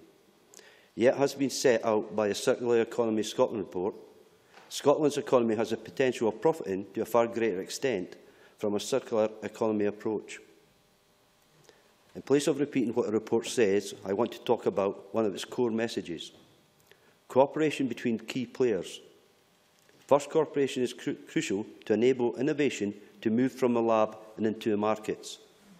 Thus, close links between public research, as well as companies, investors and enterprise agencies, speed up this process. Second, cooperation among different economic sectors is fundamental to cross-facility and the reuse, remanufacturing or recycling of products and resources. Efficient cooperation and coordination between stakeholders can unlock the potential of a performance-oriented economy that produces high-quality products. One example of such cooperation I want to mention today focuses around reusing and putting value into byproducts from whisky distillation. Draft, a spent grain left over from distillation, mixed with pot ale, is already used by some distillers to produce methane, which is constantly used to fuel the distilling process. Diageo's distillery at Cameron Bridge opened its bioenergy facility in 2013, which now covers 95% of the site's energy demands. Additionally, the whisky byproduct can be made into protein meal for fish farming, displacing fish meal. According to a Circular Economy Scotland report, this idea has the potential of generating £140 million.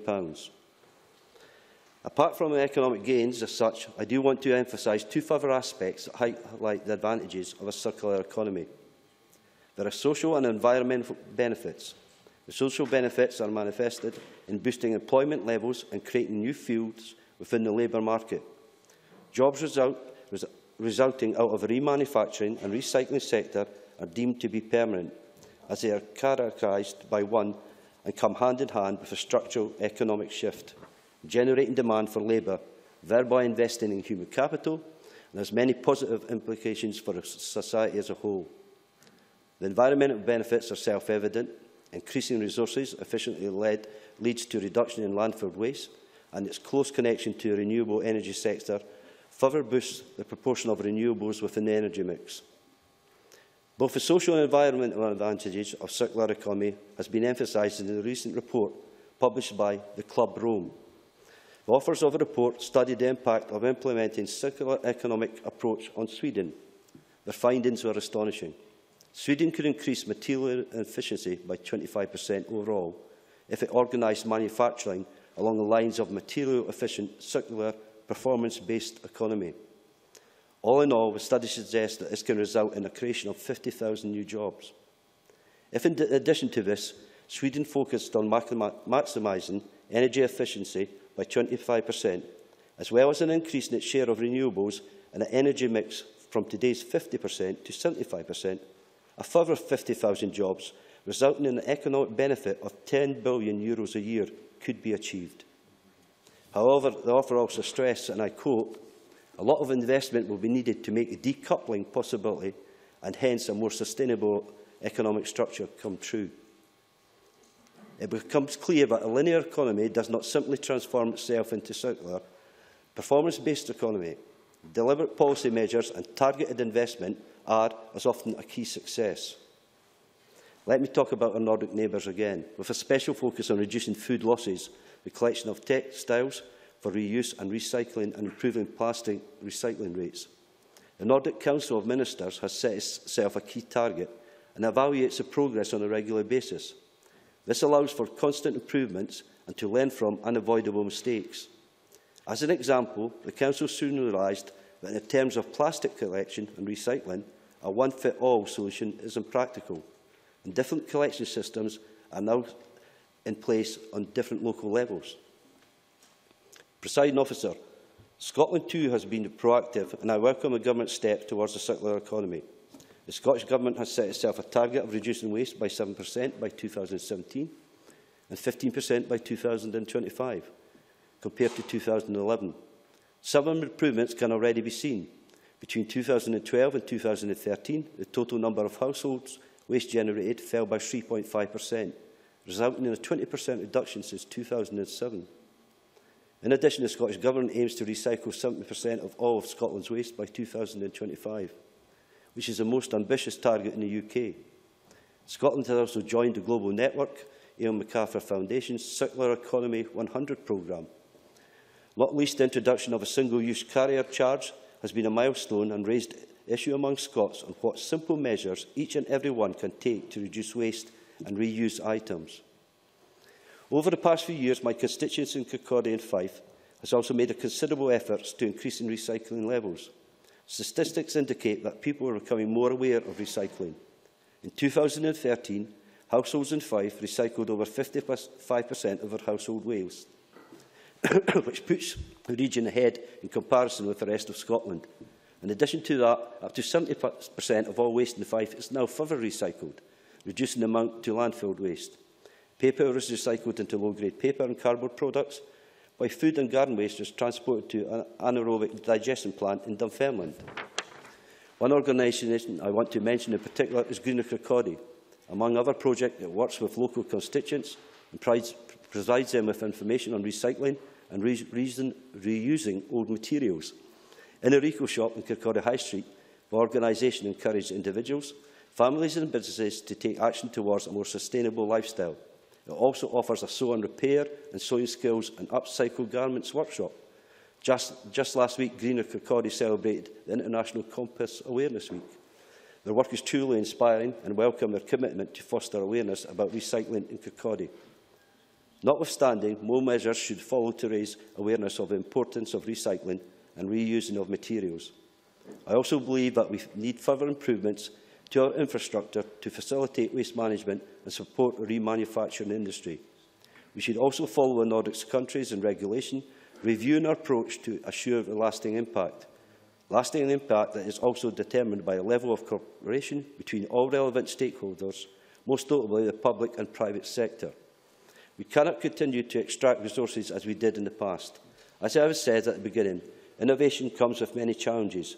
However, I am confident that Scotland has the potential and determination to foster and further develop smart solutions and to continue to drive policies based on a circular economy model. Many thanks. Many thanks. And we now move to closing speeches, and I call on Alex Ferguson, 7 minutes or thereby, please. Thank you, Presiding Officer. Like Claudia Beamish, I hadn't even come across the concept that we're debating this afternoon until the Rural Affairs Committee started looking at it in 2013. But I have to say that at first sight, the whole idea of a circular economy seems such a simple no-brainer of a principle that you wonder actually how any other type of economy could ever have emerged over the decades and centuries that have gone by. But of course, times have changed, particularly very recent times, and we no longer live in a world of apparently infinite resources, manageable demand, and very limited wealth. Because suddenly we're faced with a world of very limited resources, almost unquenchable demand, and an ever-increasing wealth of both individuals and nations. And that is the backdrop that demands a rethink on how we look at the traditional process of making, using and disposing, as others have defined the linear economy, and move to a circular economy model whereby we ensure that resources are kept in use for as long as is humanly possible, extracting the maximum value from them whilst they are in use, and then recovering and regenerating products and materials at the end of each service life. Like Angus MacDonald, I am indebted to the Waste Resources Action Programme, or WRAP, for providing that definition of a circular economy, but it does very accurately and neatly sum up exactly what this debate is all about. At its most simple, it is out with the disposable world that we currently inhabit and in with a new world that we need to inhabit if the world's increasingly scarce resources are to satisfy its rapidly growing population. Global statistics tell it all, as other members have pointed out. By 2030, demand for water will grow by 41%, steel by 80% and energy by 33%.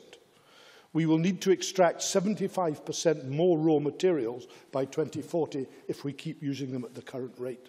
And the most chilling statistic of all, as Jamie McGrigor highlighted, is that if the world's entire population has the same standard of living as the average European, we would need an additional 2 planets to keep us going. So the more you look into this, Presiding Officer, the more you realise that not moving towards this model is not an option. But the hard part comes, as I think it was Claire Baker who pointed out, comes with the question, how do you move towards that economy? It's very definitely not just a question of more and better recycling, though that is an important part of the equation. As the much-quoted Professor Walter Stahl of Product Life Institute told the Rural Affairs Committee meeting of the 2nd of October 2013, the economics of the circular economy are very important. And the economics tell you that the smaller the loop, the more profitable it is. And if you look at the economics, he continued, recycling is the least interesting option. Now, of course, this is not and should not all be about profit.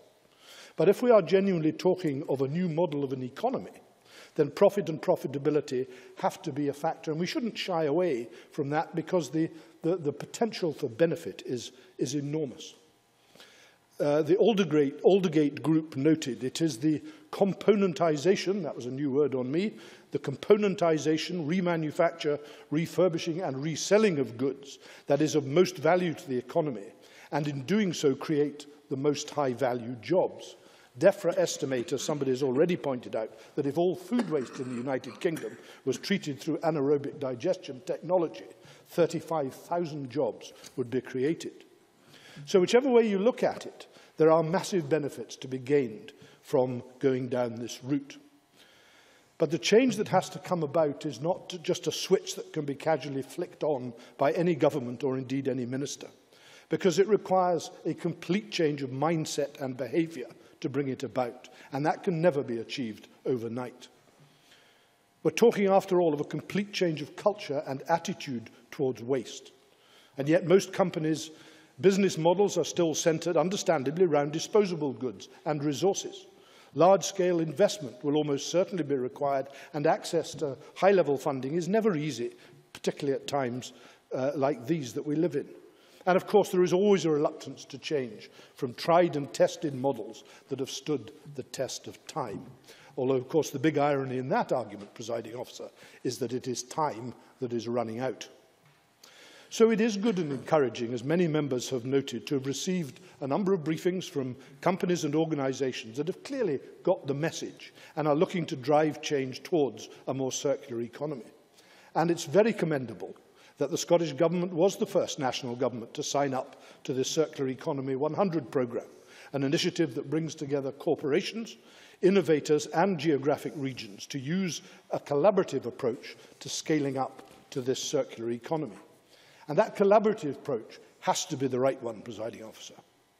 In reply to a question that I asked Professor Stahl on whether government stimulus is required to encourage the required change of mindset, or whether it could come from the bottom up, he replied, "I think that both are required. Big international companies," he said, "probably do not need government stimulus, but small and medium-sized enterprises normally lack the knowledge and the overall view." And he went on, "For SMEs, it would be useful if the government, possibly together with universities, could provide some kind of data bank to allow them to see what other companies have done, what the successful models are, what new capabilities and skills they might need, and where they might find those." So we are looking at a prospect of companies, universities and government all working together on a collaborative and knowledge-sharing approach, and that is clearly the way forward if this transition to a circular economy is to proceed successfully. One surefire hurdle to prevent that transition would be any increase in red tape or bureaucracy, hence our amendment to the government motion today. But if a truly collaborative approach is taken, there is surely no reason why we in Scotland shouldn't continue to play the leading role we have already taken in bringing this transition about. We simply have to move in that direction. Member after member has given great evidence as to why that should be the case. But the simple truth is, we have to do it because we don't have two other planets for us to colonise. We've got to make the most of this one, and that means maximising the use of every single possible resource available to us until that resource can literally be used no longer. We have a long way to go, as this debate has shown, but the sooner we get there, the better. Thank you. Many thanks.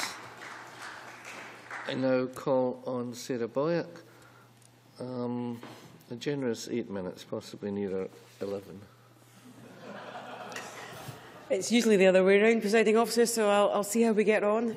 I think this has been an excellent debate this afternoon, and the fact that the benches are so sparse does not actually reflect the quality of the debate. And if I have one thought in terms of how we take this forward, it would be really interesting to rerun this debate with all our colleagues on the Economy and Enterprise Committee, and to get all the different spokespeople in the different parties who actually lead on the economy and get them to rerun this debate and push them through the same learning process and the same engagement process. I think everybody who's spoken this afternoon has gone through, and I particularly think the points Claudia Beamish made about the work of the Rural Environment Committee, which was echoed by several members, was absolutely right. Once you get into this issue, it is an unanswerable issue, a circular economy. It makes sense in terms of sustainable development principles, how you develop a green economy. There's the 500,000 jobs that Claudia Beamish mentioned that we could create. But weighed against that, There's what's happening in our economy, the financial pressures, the difficulty of long-term investment decisions when you've got short-term profits to make, and also the challenge of making our markets for reused goods sustainable. So there are immense challenges in creating the green economy, but it's got to be one of our objectives. Then if we look at the human side of it, as several members have talked about, the importance of consumers having the knowledge and the interest is absolutely vital. When we're recycling, knowing that we're recycling properly, knowing that the local authorities have designed schemes that people are actually using properly, there is actually quite a challenge in that.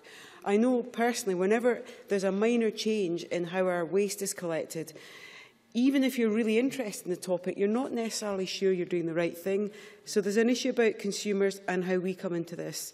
And then there are the massive pressures on the environment, the exploitation and the use of resources, scarce resources that we don't have, and also the impact of waste, the pollution of water, and even just at a more basic level, fly tipping. Everybody can see the impact of fly tipping and the impact of landfill tips. So I think the speeches this afternoon have been excellent in capturing that range of challenges, that range of issues that we need to tackle. I think in terms of progress today, I think we could all agree that there's more knowledge, more expertise, and more progress in the business community, whether it's retailing or whether it's the waste management issue itself. But I think we have had some warnings. I think the Viridor briefing gave it in quite bleak terms. It said we face a stark choice, further success or substantial failure. And they suggest that recycling and recovery have been real UK success stories to date, but that there's not an institutionalised model. It's not across all industries. It's not being done by everybody, and that there's a potential that we actually stall or even reverse sharply backwards. So that suggestion that we need a new economic model, I go back to that first point.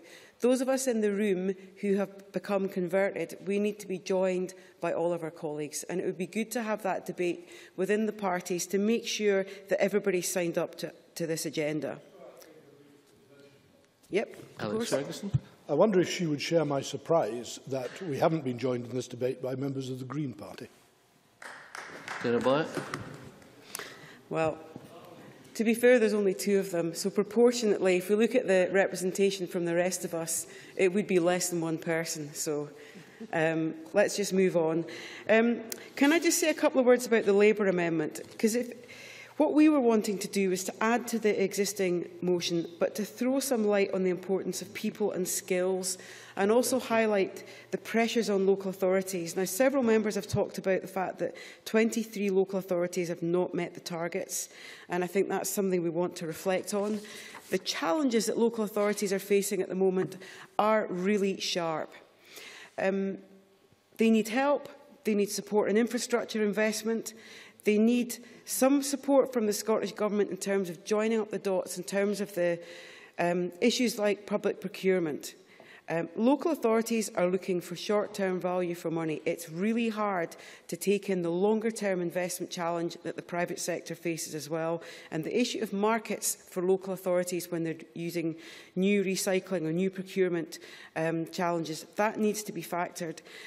And when you look at the challenge that local authorities have, acute challenges in terms of demographic change, schools, social care, it's understandable why they've not cracked this. So they need our support, and they need support from the Scottish Government. There's been a huge amount of progress in terms of making more people aware of the challenges that we face. I think the Scottish Enterprises contribution, we need to think through what more they could do. The Ellen MacArthur Foundation has clearly been leading the way. But there's a lot more that needs to be done in terms of product development. Several members have talked about that. Dave Thompson's explanation of design obsolescence that is it's actually deliberate. Claudia Beamish's point about the design, the 80% of the environmental impact is all about design. And I think Claire Baker's comments about colleges and universities. So on one level, we know exactly what needs to be done. And I think the briefings that we've had today have been really useful. I want to reflect a little bit about the barriers issue. It's mentioned in the Conservative amendment in terms of regulation. Now, we've got to be quite careful about this. The Scottish Retail Consortium point out, in I think quite a critical way, that the general approach is to minimise risk, and they want to get the regulations right and proportionate. Now, that's true on one level, but if we go back to why there's a risk assessment here, you then go back to the section of our amendment which talks about the dumped-on report, which talks about the risk to human health, the risk to the health of staff who work in this industry, and we need to get the regulation right. We don't have a dispute about that, but we've got to be absolutely clear that where regulations that are there to protect public health are not followed, there is a consequence in terms of people's health. So change is difficult, it's essential. We need that discussion. Industry need to be involved in that process. But one person's bureaucracy is another person's transparency, monitorable form filling that leads to accountability. So we've reservations about the Conservative amendment because we think we have to acknowledge the importance of proper regulation. Some of us have been briefed over the last few months about what's happening at the edge of the waste industry where we've got criminal activity. So we need proper reporting, we need proper regulation, and we need proper enforcement. It's all got to be there.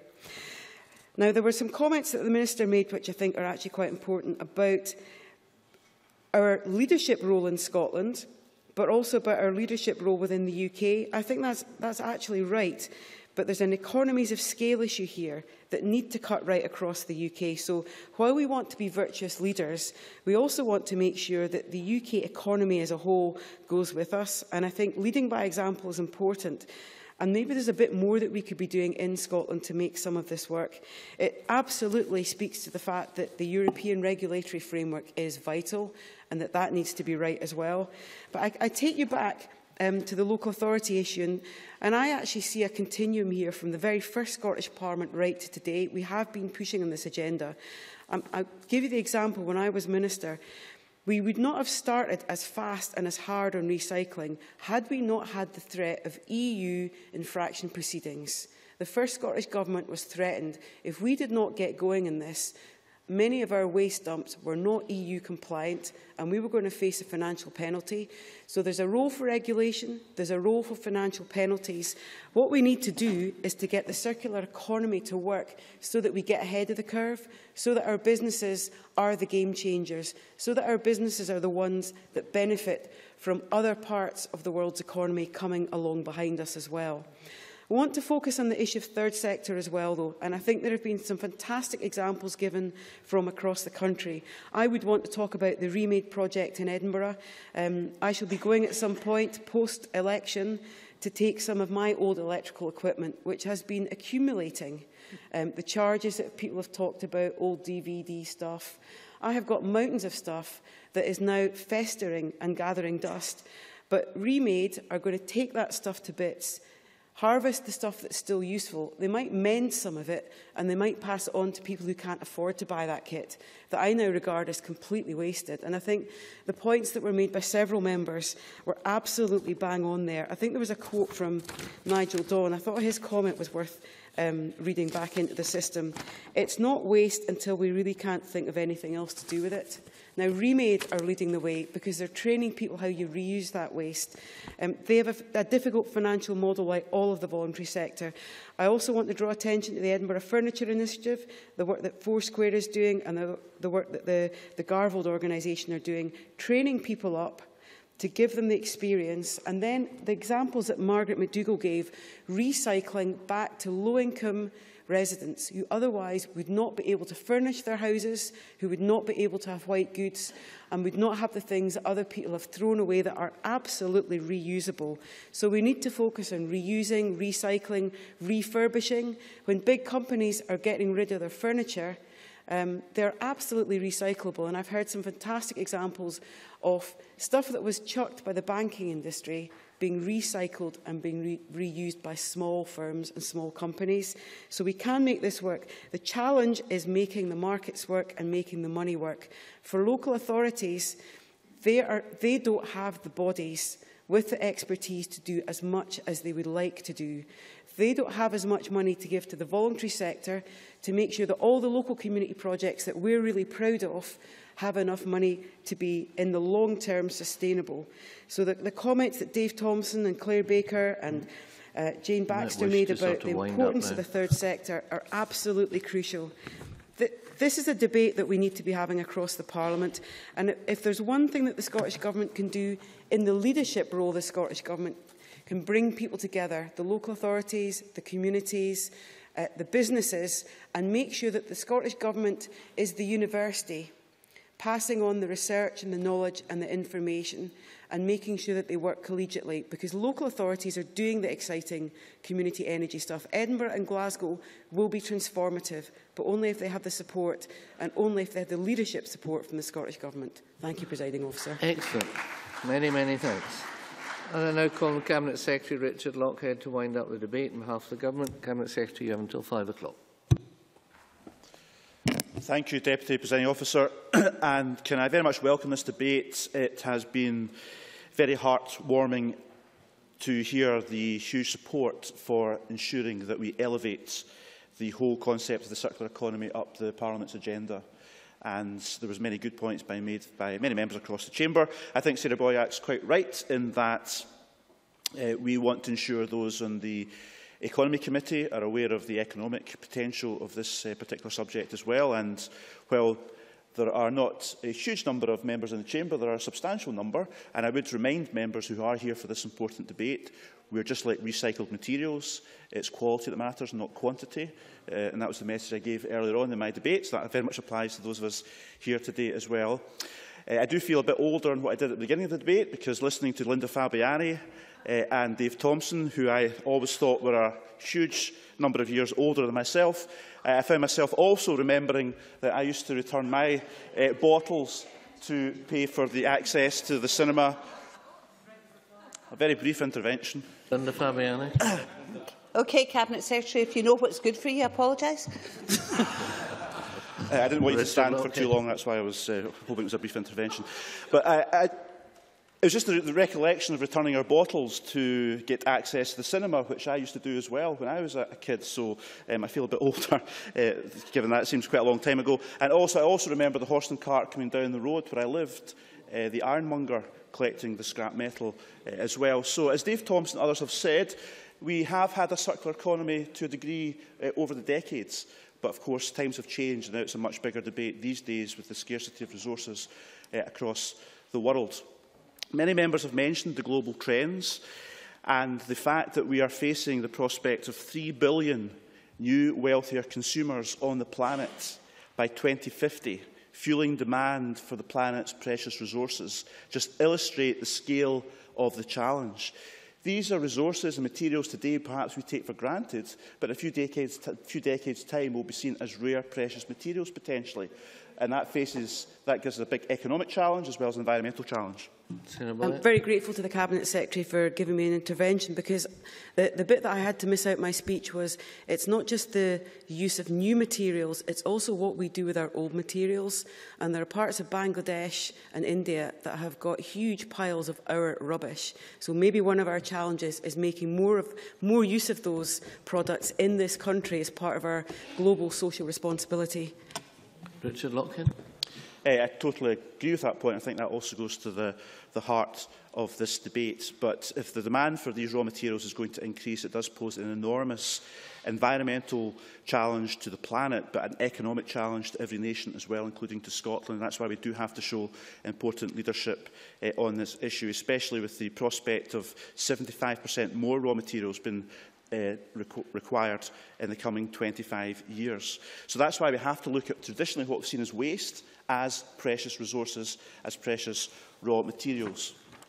And indeed, in terms of summing up the challenge, the previous European Commissioner, Potocnik, when he visited this Parliament and made a speech, he said that our old resource-intensive growth model is simply not feasible on this scale and on a limited planet. Many of the resources our economies depend on are already scarce, like energy and other raw materials, and others are limited and vulnerable, like clean water, clean air and nature.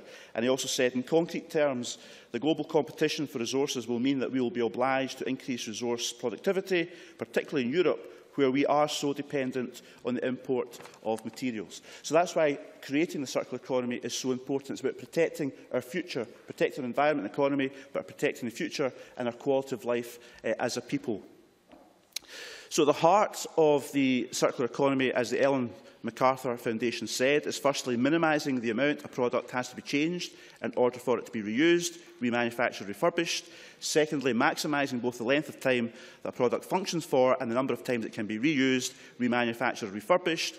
Thirdly, optimising how materials that have been degraded beyond being able to be reused as a feedstock in one system can actually be used as a feedstock in another process or supply chain. And finally, minimising contamination and maximising the purity of material chains to increase collection and value of materials. That does sound quite technical, but it's what the recycling debate, what the reuse debate, the repair debate, the remanufacturing debate is all about, and why we have to keep our materials recirculating in their own society, so we're less reliant on imports from other countries, because people there will want to keep their raw materials to the same quality of life we have, and likewise maintain their own quality of life here in Scotland as well. And that does raise issues such as the design of products, again, which many members have mentioned. Product design is a reserved issue to the UK Government, but it's very important we work with both Europe and the UK Government to address these issues. Around 80% of a product's lifetime environmental impact is decided by its design, so we have to get that right. We can't afford to not get it right. Now again, as many members have said, the solution to a circular economy very much relies on collaboration and everyone in society working together. Local government's role, of course, has been highlighted by many members, including many of the pressures on local government, the financial pressures, the training pressures, the skills pressures, the other pressures, and of course we have to address them. There were some particular issues mentioned in relation to local government. Firstly, in terms of training and skills, etc. I should just mention that Zero Waste Scotland are working with local government employees. They facilitate the Scottish Waste Industry Training, Competency and Health and Safety Forum, and that addresses many of the issues raised by Claudia Beamish and others. I should also say that we're now starting modern apprenticeships on sustainable resource management within Scotland's local councils, and 5 councils are now working with 31 apprentices, and that figure is expected to grow in the times ahead as well. So we want to build up the skills within local government. Of course, the key issue facing local government is the fact we have 32 local authorities. In the past, we've had 32 different ways of collecting the recycled materials. We've had 32 different ways of doing things. That has created problems. It's not given the commercial confidence to the reprocessing manufacturing sector to set up new plants in Scotland so we can recycle the glass that's collected or the other materials, because they can't get the quality or the volumes they want because it's carried out in 32 different ways. Briefly, yeah. Okay, Sarah Byatt. It might just be worth revisiting the whole issue of the regional networks between local authorities. I know in the early days the Minister wasn't convinced that was a good idea, but particularly now that we've got city deals coming on the agenda, a more regional approach might just make a lot more sense. Can everyone be a little quiet, please, Cabinet Secretary? I think the way we've identified going forward is actually the best way, which is having the 32 local authorities working together to have common procurement and also to try and have a more uniform approach to how we collect materials for recycling in Scotland. The financial pressures, of course, are very real. They face the Scottish Government, they face local government, and hopefully over the next few weeks and months that will change for the better, but they are very real pressures. But the message here, of course, is it's in the financial interest of local government to address this issue, because if they have better recycling systems in place, they'll get better income from the recycle that's been collected, because it will be better quality, so the income goes up. And then the costs of carrying out the process will be shared, and therefore the costs of the process go down. So it's the financial interest of local government to improve recycling and work with the circular economy. It's also in the interest of local economies as well, because if we can collect in a more uniform fashion, give confidence to the commercial sector to set up new factories for processing what's collected, that means local jobs in local communities and sustainable economic growth. So we want that to happen. So that's why it's really important the 32 local authorities work closely together. Viridor, of course, sent out a briefing to all members for this debate, and of course they actually said, because things are moving forward, they've announced £357 million worth of Scottish investment in the last 18 months. That includes, for instance, the UK's most advanced glass recycling facility at Newhouse in Lanarkshire, bringing 30 full-time jobs and, of course, processing glass collected from 17 Scottish councils. So if we get this right, this is real jobs being created in communities across Scotland. So that's why it's really important the 32 local authorities work together on this, as they're now beginning to do with the Scottish Government. But it's really important, just in conclusion, that Scotland does maintain our leadership in this issue, as many members have said. I will be speaking to the UK Government, the new UK Government, in the weeks and months ahead, because many of the issues are reserved in relation to creating the circular economy and improving recycling and product design. EU negotiations are reserved, of course. Europe is trying to do something about this just now. The UK recently opposed the package they wanted to bring forward because they saw it as too burdensome on business, whereas the Scottish Government took the view it was right to be ambitious and it was right to promote the circular economy. So we need the UK's Government to change its position on that and support the European Union and the Environment Commissioner to take forward the agenda of creating the circular economy. Also, national taxation. If we get power over that in this country, we can look at these issues. Product standards and design and labelling are also reserved issues in this regard as well. So we need the UK Government to play ball. But we will continue to show leadership. I've been invited to speak at an event in London soon on this subject. We are inviting the Environment Commissioner to visit Scotland because he's got a special interest in creating the circular economy and very much sees Scotland as a leader. But we have already, of course, been showing leadership over the last few years. We've got the new Zero Waste Plan, we've got the new Safeguarding Scotland Resources policy.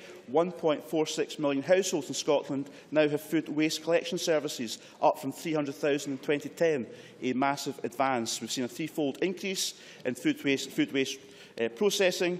We've also seen the new brokerage service set up in local government, with the 32 authorities now working closer together. As I said before, we've set up the new Scottish Institute for Remanufacture at Strathclyde University, which is innovative, again, and a world leader. And as I said at the beginning of this debate, we're also looking at the introduction of a deposit and return scheme in Scotland. We'll consider seriously the report that was published this morning and see how best to take that forward. So in conclusion, Deputy Presiding Officer, can I just thank everyone for their contributions. We support, obviously, our own motion and the amendments. And I want to finish off where I started by saying that creating a circular economy in Scotland is an economic, environment and moral necessity. It will create jobs in our communities, improve our quality of life and, of course, just makes good sense. So let's get behind it and make it happen for Scotland and the world. Many thanks. And that concludes the debate on the circular economy, waste management, and it's now time to move on to the next item of business, which is decision time. And there are 3 questions to be put as a result of today's business. And the first question is that Amendment 13134.2 in the name of Claudia Beamish, which seeks to amend motion number 13134 in the name of Richard Lockhead on the circular economy be agreed to. Are we all agreed? Yes. We are. Thank you very much. The second question is that Amendment 13134.1 in the name of Jamie McGregor, which seeks to amend motion number 13134 in the name of Richard Lockhead on the circular economy be agreed to. Are we all agreed? Yes. We are not agreed. There will therefore be a division. Please cast your votes now.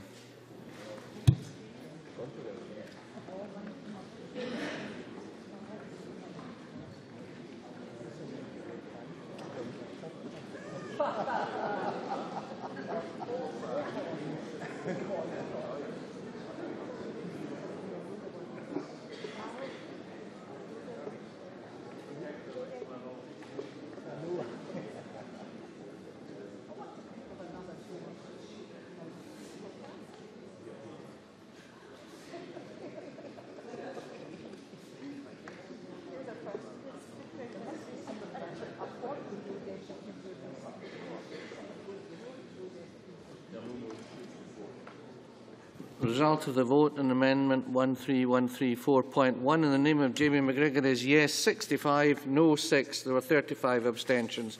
The amendment is therefore agreed.